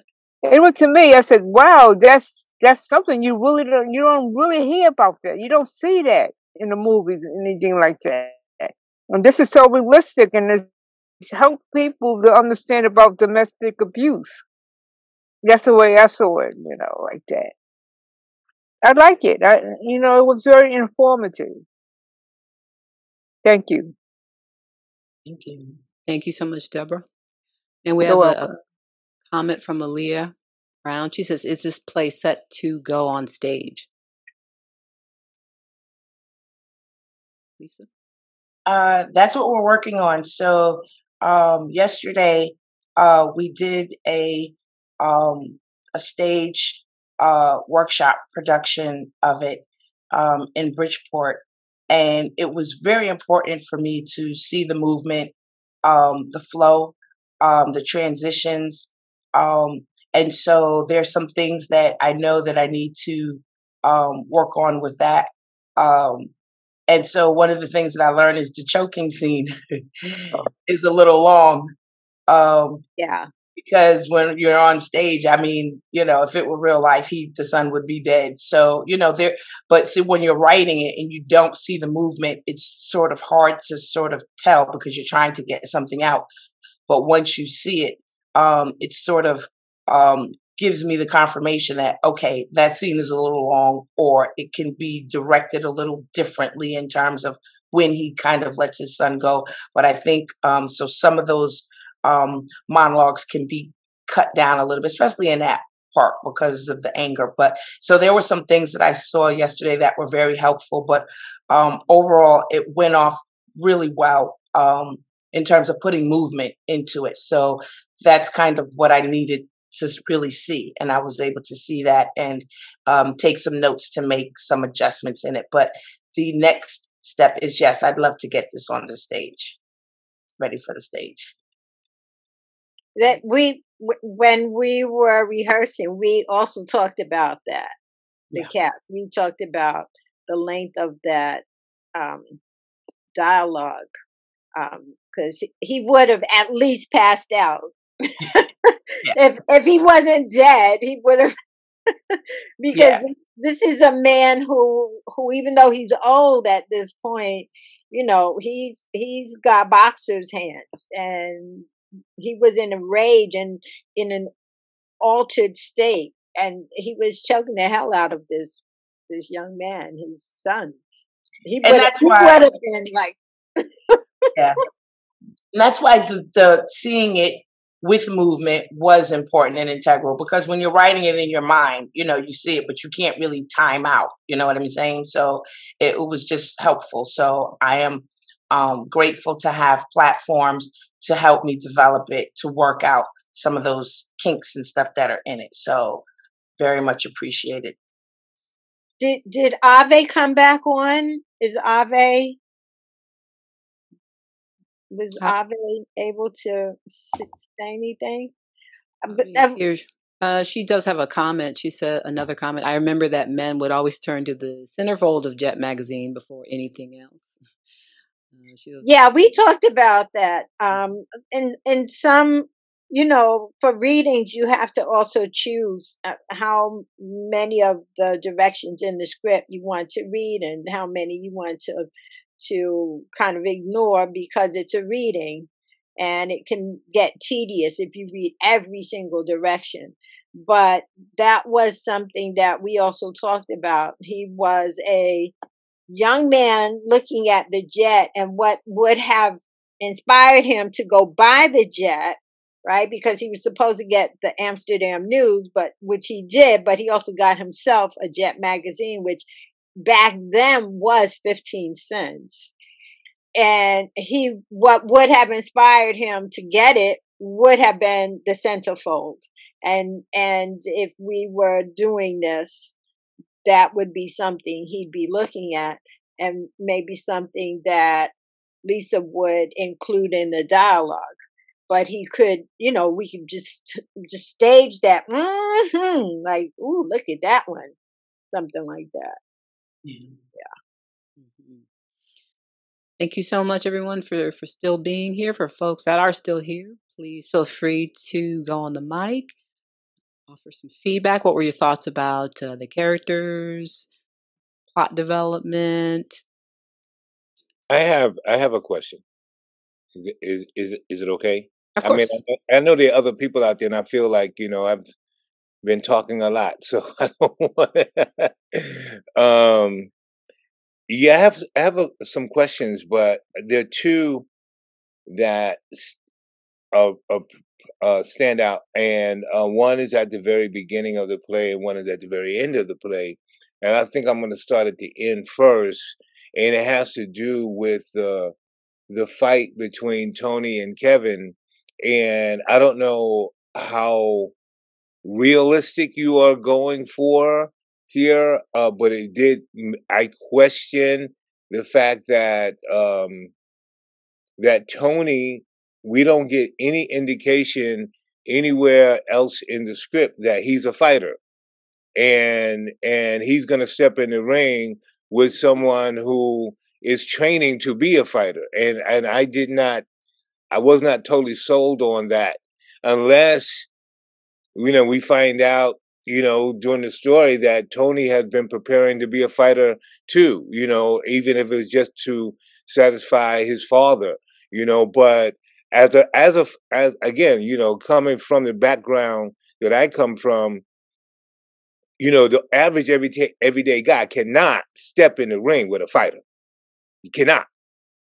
You're not in shape, you're not trained that way, and you don't have the skills. So I didn't really, there wouldn't even be a fight, you know what I mean? So that was one,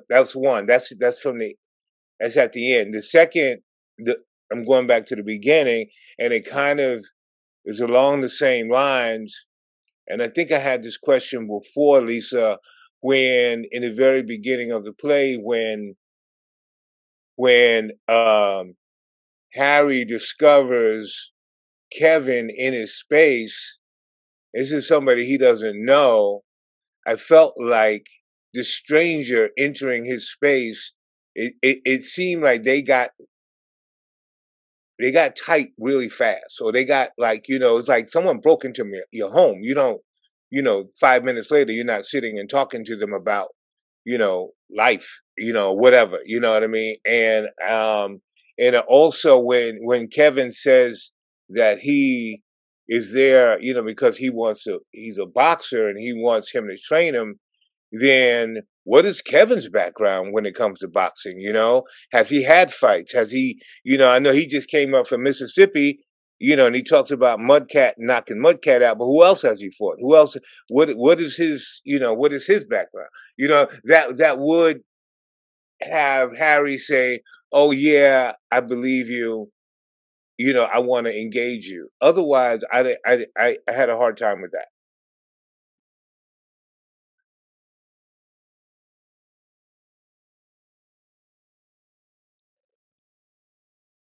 We have, let's see,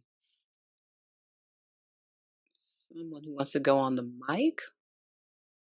Lisa, did you want to respond to that? Or you? Yeah. So I'll take a look at that. So and here's the thing with Tony. He says that in the beginning he wanted to be a boxer. He dreamt about it because that's what his dad was. But this fight is not about him being a boxer. He views Kevin as a young kid. You know what I'm saying? And he believes that by the fact of him having his dad's blood in him, that he could take him. It's not about the fight. It's about him proving to his father that he is worthy. So, sometimes emotion can overtake. He feels this is a young 24-year-old kid. And like a 30-year-old will feel like, man, please, I'll put you in your place. It doesn't mean that you got to go out and train for that. He's more trying to prove something to his father than he is wanting to, his thing is he's a businessman. He's a stationary man. That's what he is. But he feels put upon by this young kid. And there's a little bit of jealousy going on between these two young boys. You know what I'm saying? So they don't always make the right decisions in terms of, and when emotions get involved and they want to fight and prove something and be men, you can see that in the street all the time. You know what I mean? So, but I will take a look at that, but I just don't think that, Tony really needs to have, training to want to fight this boy, because Kevin has only been training in the backwoods and Tony doesn't really see that as any formal type of training, because the young kid is there asking for, and the most he's ever done is knock some kid out in Mississippi. And that he says that. And he sort of says it in a way where he doesn't even see it as real training because he's like, why don't you go back to Mississippi and shuck some corn or pick some cotton or whatever you do? So he doesn't even see it as legitimate. So he feels like he can take this kid because he's a kid and sort of earn. And that's why he says to his dad, you don't think I can beat him, do you? So it's not really about Tony having training. It's about him trying to prove something to his father. And in the beginning, we've had this discussion before. We'll look at it. But one of the things that Kevin does to sort of change the situation is he mentions this man by name and goes up and shakes his hand. And so, he's not, he's, and depending on how he's dressed or whatever, I mean, if he's coming out and he's not looking like a gangster and not looking threatening, he's more wide-eyed and doesn't really look like he belongs, and I think Harry would have enough sense to see what a threat is in terms of someone being in his place, because he doesn't look like a gangster. And he says him by name, Mr. Wills, I know everything about you. And he shakes his hand. I think you can tell. So I don't know if I want to sort of belabor that entrance or make it longer to sort of spell it out. I think it's all in the choices the actor makes in terms of disarming Harry so that he's not seeing him as a violent. It's not just the fact that he is a stranger in his place. It seems that their connection, there's an emotional connection that happens, and it happens really fast. And I don't know. I'm just like, I wondered, again, never to rewrite or write, but if they had known each other already, and the fact that he was just in his space and not expecting him to be there, Well, I think too, and I don't mean to interrupt, I think too is one of the reasons why the gym is dilapidated and bare like it is, because that's indicative of Harry's life, number one. And and I think at this time in his life, it's like, you can meet some people sometimes, and because of the space that they're in, they welcome people being in their space. He doesn't see him as a threat, but this gym is indicative of him because it's bare. It's empty. This is this man's life. He comes to talk to his posters. You know what I'm saying? So this young kid being in there is sort of, to him, he's not seeing this guy as a threat. Harry can sort of take himself. He's not going to go up against a gun or a brick, but that's not what this young kid has. You know what I'm saying? So he's hearing him out and his energy. That's why Kevin's energy is so important, in this piece, because when I imagined Kevin, I see him as this energetic young kid where he's so charismatic and he's so passionate about what he wants to do. Harry sort of, would feel that and sort of kind of take that on. But I will take a look at it and see if there's something that I can do to sort of put up more of a struggle, I guess, from Harry or something like that. But I'll take a look at it. I had a different mindset, and I really wanted to make that introduction kind of fast, bring him in to sort of take it from there. So, but I will take a look at that. Thank you so much, Levy. Thank you. And Deborah would like to make another comment. Go ahead, Deborah. All right. I used to counsel on battered women. And when I first started counseling, I had to meet all of them. And all of them, mostly all of them, was about 10 of them had no front teeth. And they, we sat and talked about it, and and they told me that their mate knocked their teeth out. And I'm saying, wow, that was like really disturbing. And said, yeah, that mother effing knocked my teeth out. And I'm saying, you could go to the dentist. Said, no, and they didn't want to go. And I think you go to the dentist, you're on Medicaid, you get teeth. But they wasn't even thinking about that. They were just talking about how their mate knocked their teeth out. That was the whole section about. And, it's really terrible. And then I talked to men, and we said they did an argument, and I could talk to the men too, in another section, and they said, don't you want to knock their teeth out? When they want to knock the words back down their mouth. And to me, I couldn't stay with that group because it was like normal for them to get the teeth out, and it was normal for a man to punch the teeth out.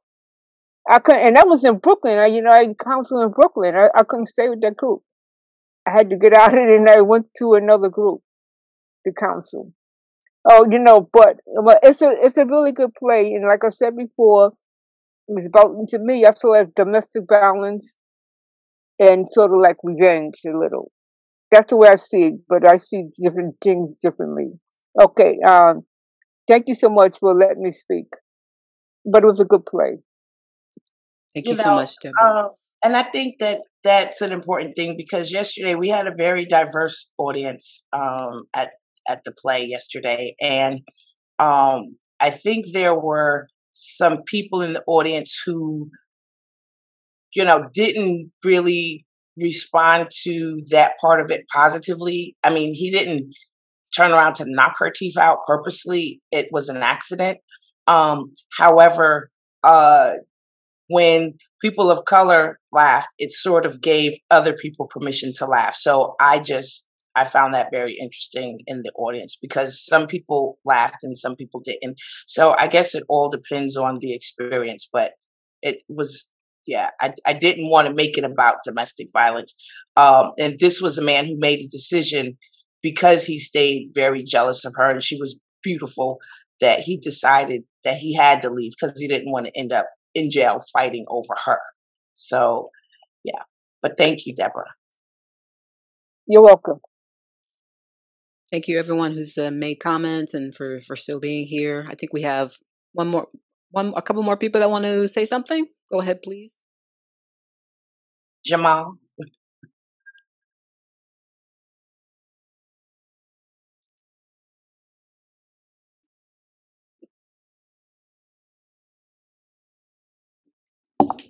Hi, Lisa. This is Garland. Hi, Garland. Hey, wanted to first of all say congratulations to you and everyone. Hi, Levy, and to the other actors, and to Sabura. Great job with the reading today. I want to sort of piggyback on Levy's question about the beginning with Kevin there. I myself also felt that it happened a little bit. It felt like it happened a little fast, but in hearing your response to the question, what you articulated, I think kind of maybe what's missing is there's a little more meat that needs to be put on those bones there. So if you could somehow maybe find a way to put into the scene what you articulated to us here in answering that question, if you could put some more of that into the scene.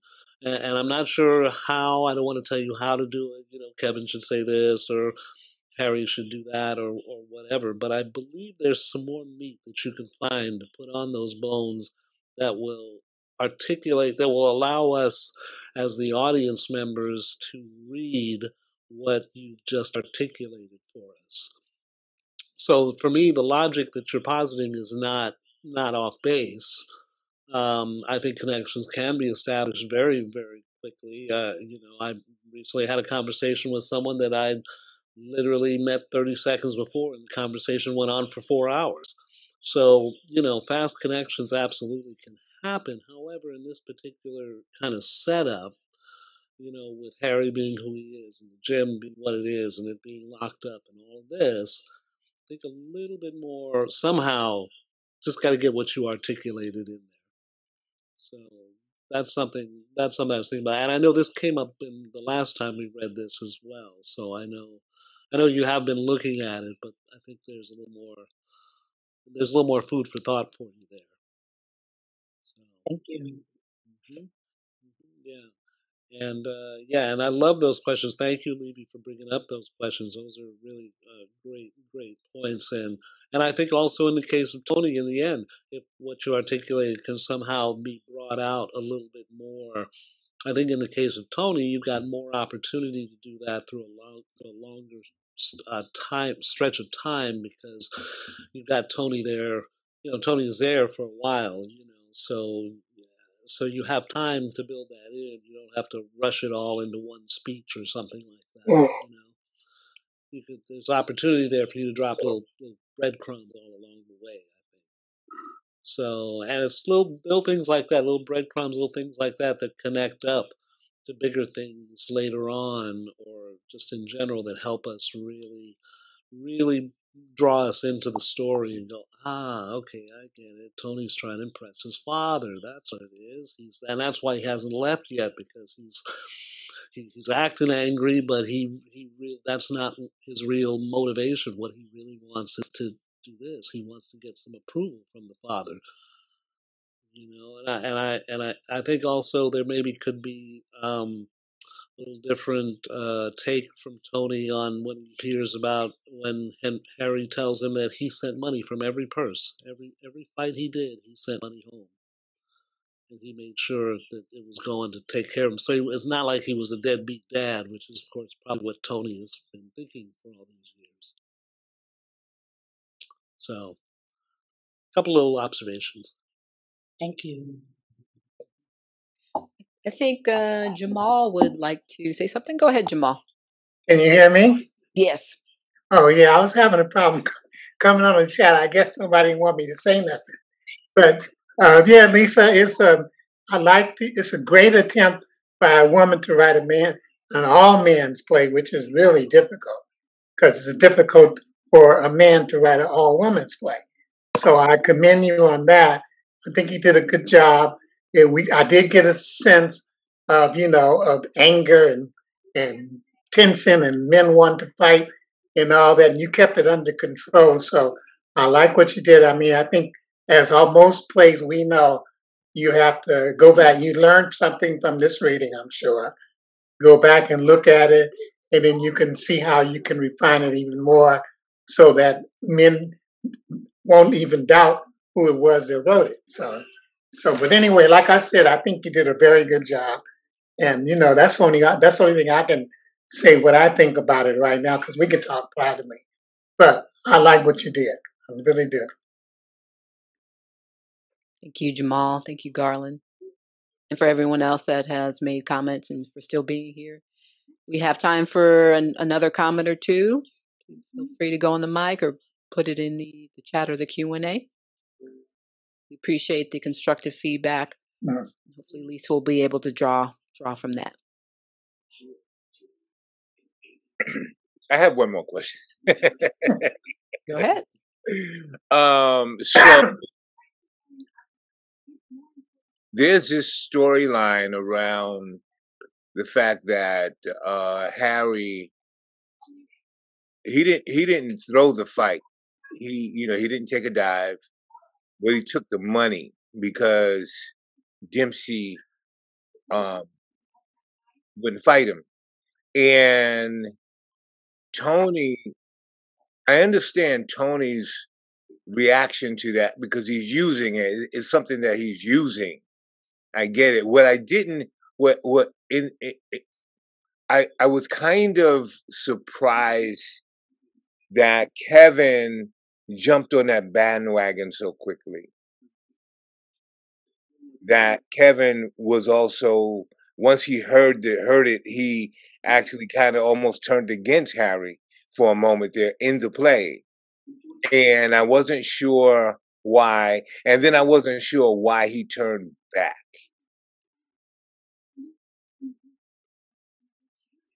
That's it. Okay. I get Tony. Yeah, I do. But I wasn't really following Kevin's reasoning.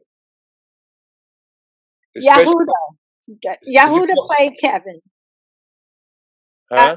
I'm asking Yahuda, what does he think about, since he embodied Kevin?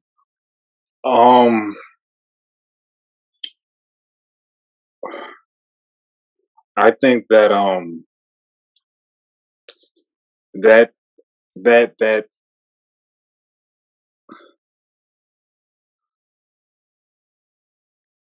I think Kevin had maybe a certain understanding of Harry Wills that I think left him when he was in the heat of the moment, when they were speaking about Dempsey before he choked his son, because he did literally pack up everything and left to come up north to be trained by Harry, and he like knows everything about him. You know, he studied him, and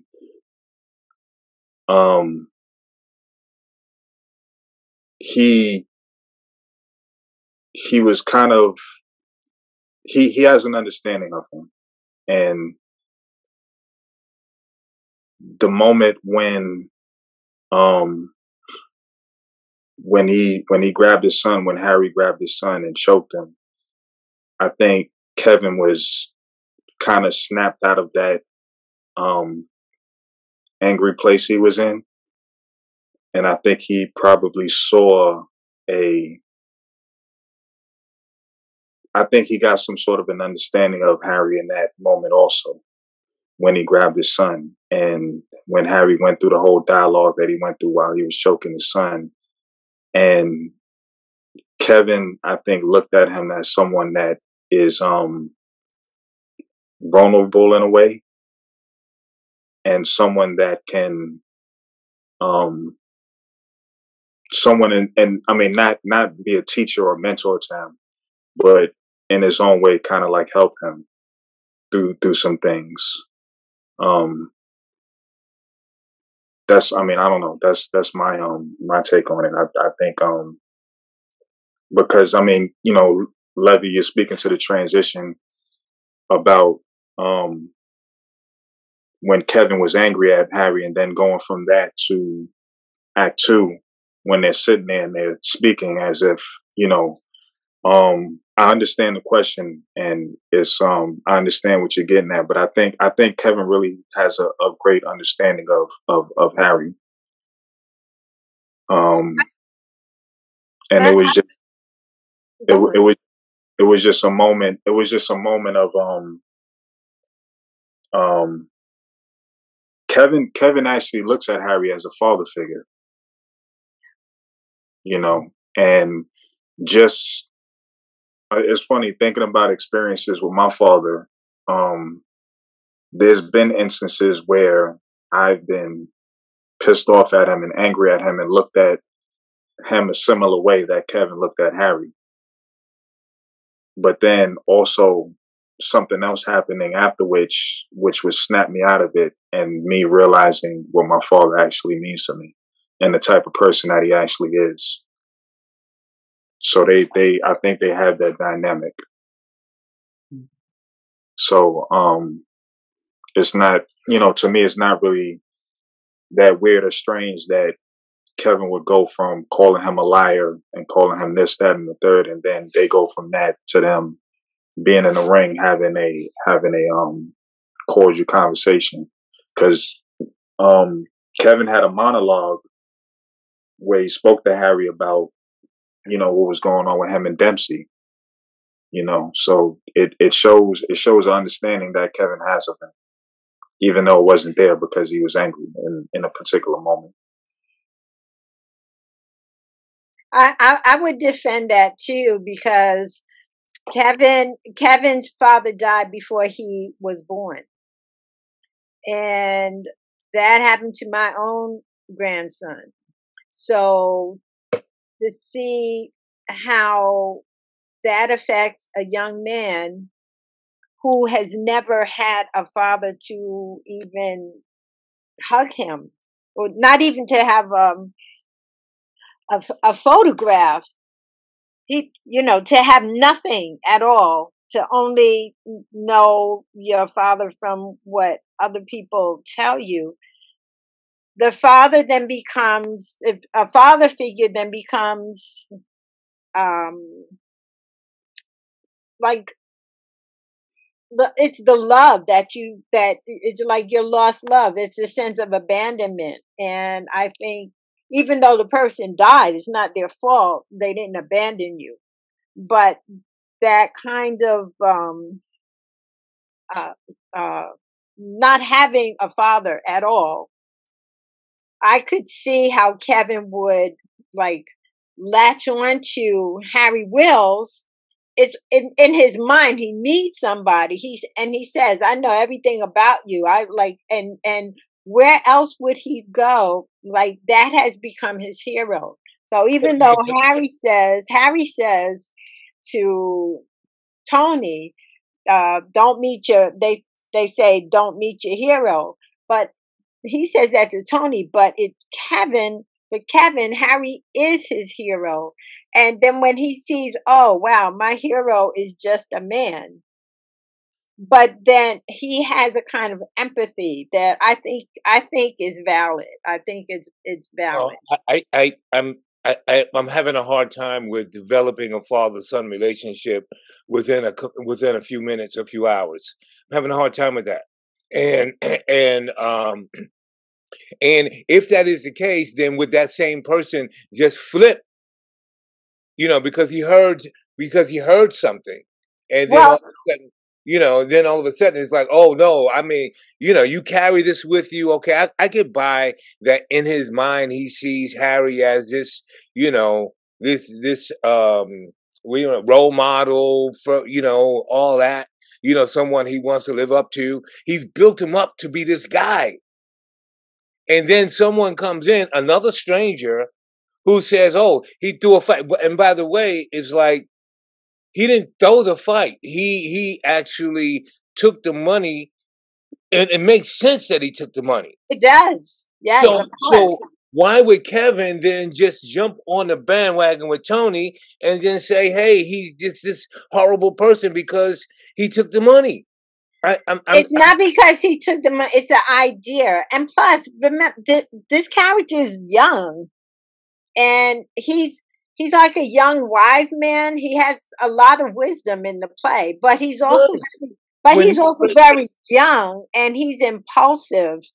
But when you said it, he is a smart guy. So, and he says, he's impulsive too. He says, I'm not done. When he breaks down that whole thing about Dempsey, that shows you how his mind works. So he's not a dumb guy. Even though he's from the backwoods of Mississippi, he's a mercurial. He's a thinking man.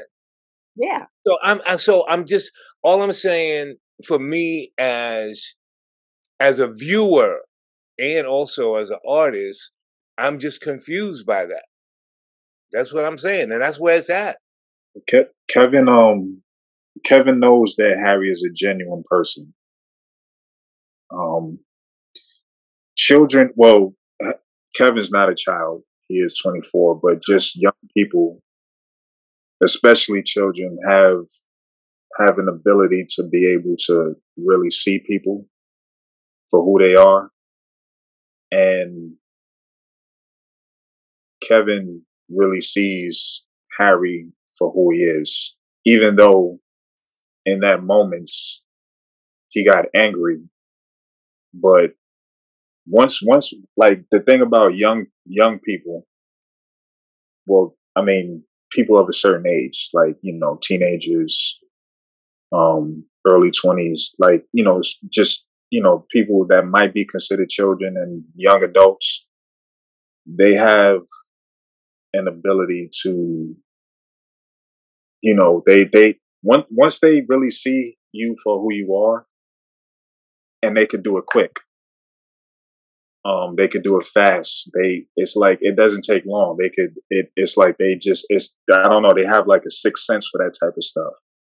And when they see you as somebody that they can relate to and they like you and they lock into you, it's like, they could get angry at you like that. But then also too, they're not going to forget that attachment they have to you. It'll just, I think it'll play out the way it did in the play, and also me just having experiences working with children, of grade school age, and also like kindergarten and elementary age and also junior high school age. You know, I've had kids get mad at me, call me the worst types of things that you like, okay.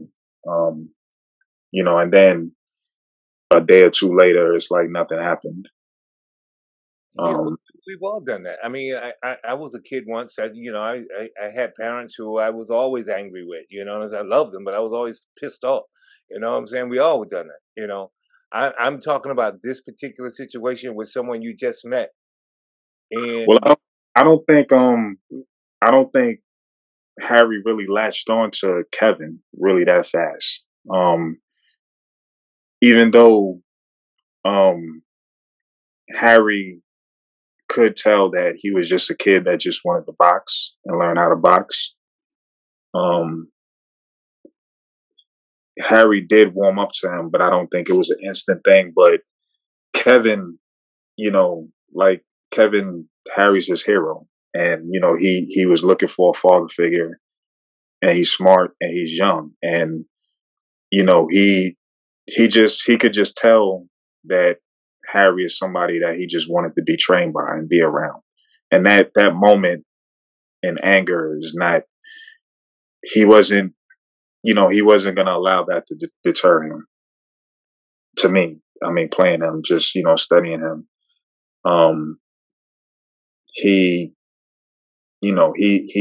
I think Kevin's a very forgiving person, who just kind of went off the handle for a moment because, you know, he was upset about something. But you could see it towards the end of the play when he's speaking to Tony, like, you know, why you on your father's case so hard?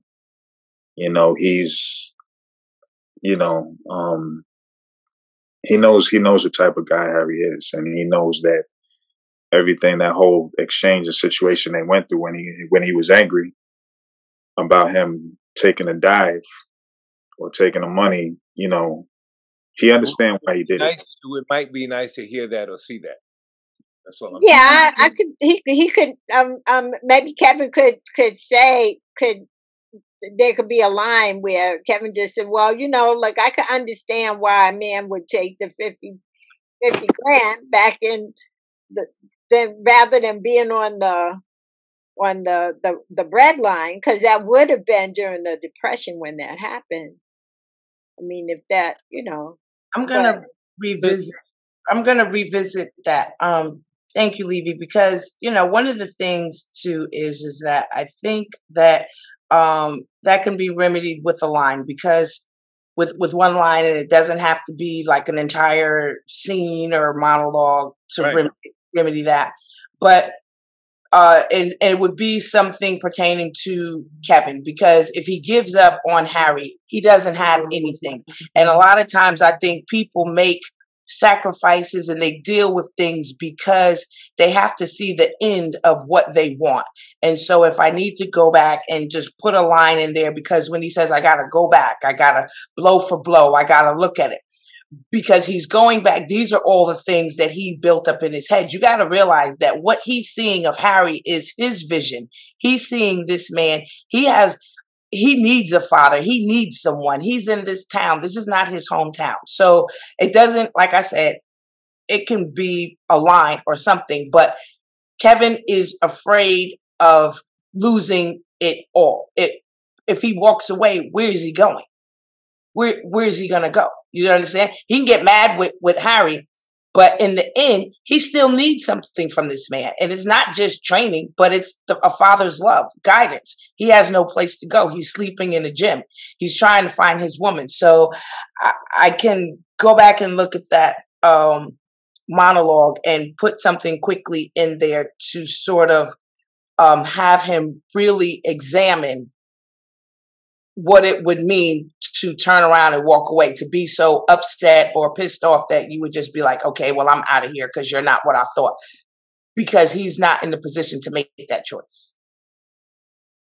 You see what I'm saying? Yeah.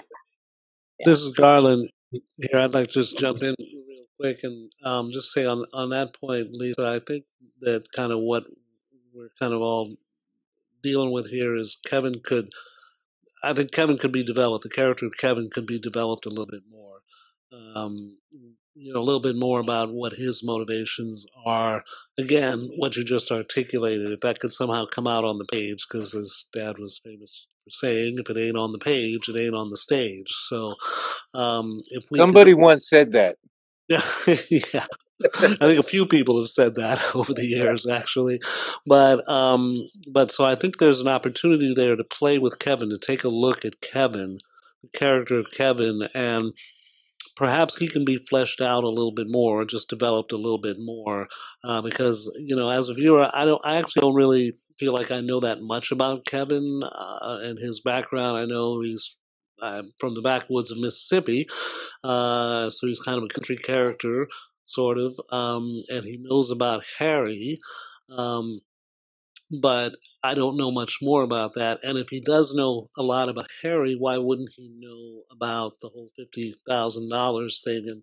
And which leads me to the second point, which is I also could use a little more clarity on the whole $50,000 and the whole taking a dive situation. I don't think that's really, at the moment, it's sketched in, but I think you could get a little more detailed with that and give us the actual story, maybe that's letting Harry tell the story of exactly what happened, or how does Tony know about it? Was this something his mother told him? Was this in an article? Was this written about in the boxing section of the Boxing Times or whatever? Bulletin news story: fighter takes dive, $50,000, or how does Tony know about that? And exactly, I just think that could be clarified a little bit better. A little bit more. I think we've got an opportunity there to bring more clarity to that, which I think would also help bring more clarity to the conflict between that Tony feels about it, because Tony makes a big deal about it. I mean, he really harps on that a lot. So clearly that bugs him, but maybe he only knows this, the story that was written in the newspaper. He doesn't know the real story, right? And also, this is a demon Harry has been fighting for a long, long time. And so how does Harry feel about that? And was it simply a buyout of his contract that was somehow portrayed, to the rest of the world as in a negative light? You know what I'm saying? Because Harry does talk about the contract that they had signed, they had actually signed a contract. They were going to fight, but other forces didn't want that to happen, so they dragged it out, et cetera, et cetera. So for me as a viewer, I think if we could have a little more clarity in those areas, I think that would be a real help in general. So, hope that makes sense. Yeah. So in the beginning, Harry does blame Jack Dempsey. And that's the story that he has lived within. But it does state when he says that Rickard was the boxing commissioner, and he tells that story of how they outpriced the tickets and stuff. There's a change in the story, and Harry Wills says, I can't fight the whole world. There's only room for one man in the ring, which was Jack Dempsey. So he said it, but he can't fight the whole world or the boxing community, because you can't bring all of them into the ring. As a man who's trained to get into the ring with one other person, he can only look at Jack Dempsey. When the young kid says, I read the paper, this is what you said, he says, no, that's what they said. This is what really happened. He says that. So if it needs to be clear, I can put it in there again or just try to make it. But it does state in there, because he says, the son, Tony, says, well, why don't you blame the man who's responsible? And he's like, how do you fight the whole world? You understand? How do you fight the boxing? So I'll make it more. He did explain it. He did it. I think it's there. It's there. It's there. It's there. My question around that same thing, because at first when I read the whole thing about Rickard, it seemed like it came out of the blue. But then when when you explain the bigger picture, when you explain that it wasn't just about Dempsey, you know, Dempsey became this kind of figurehead for the entire world. He couldn't fight the entire world, this racist world with Rickard and the boxing commission and all that. That was just too much, right?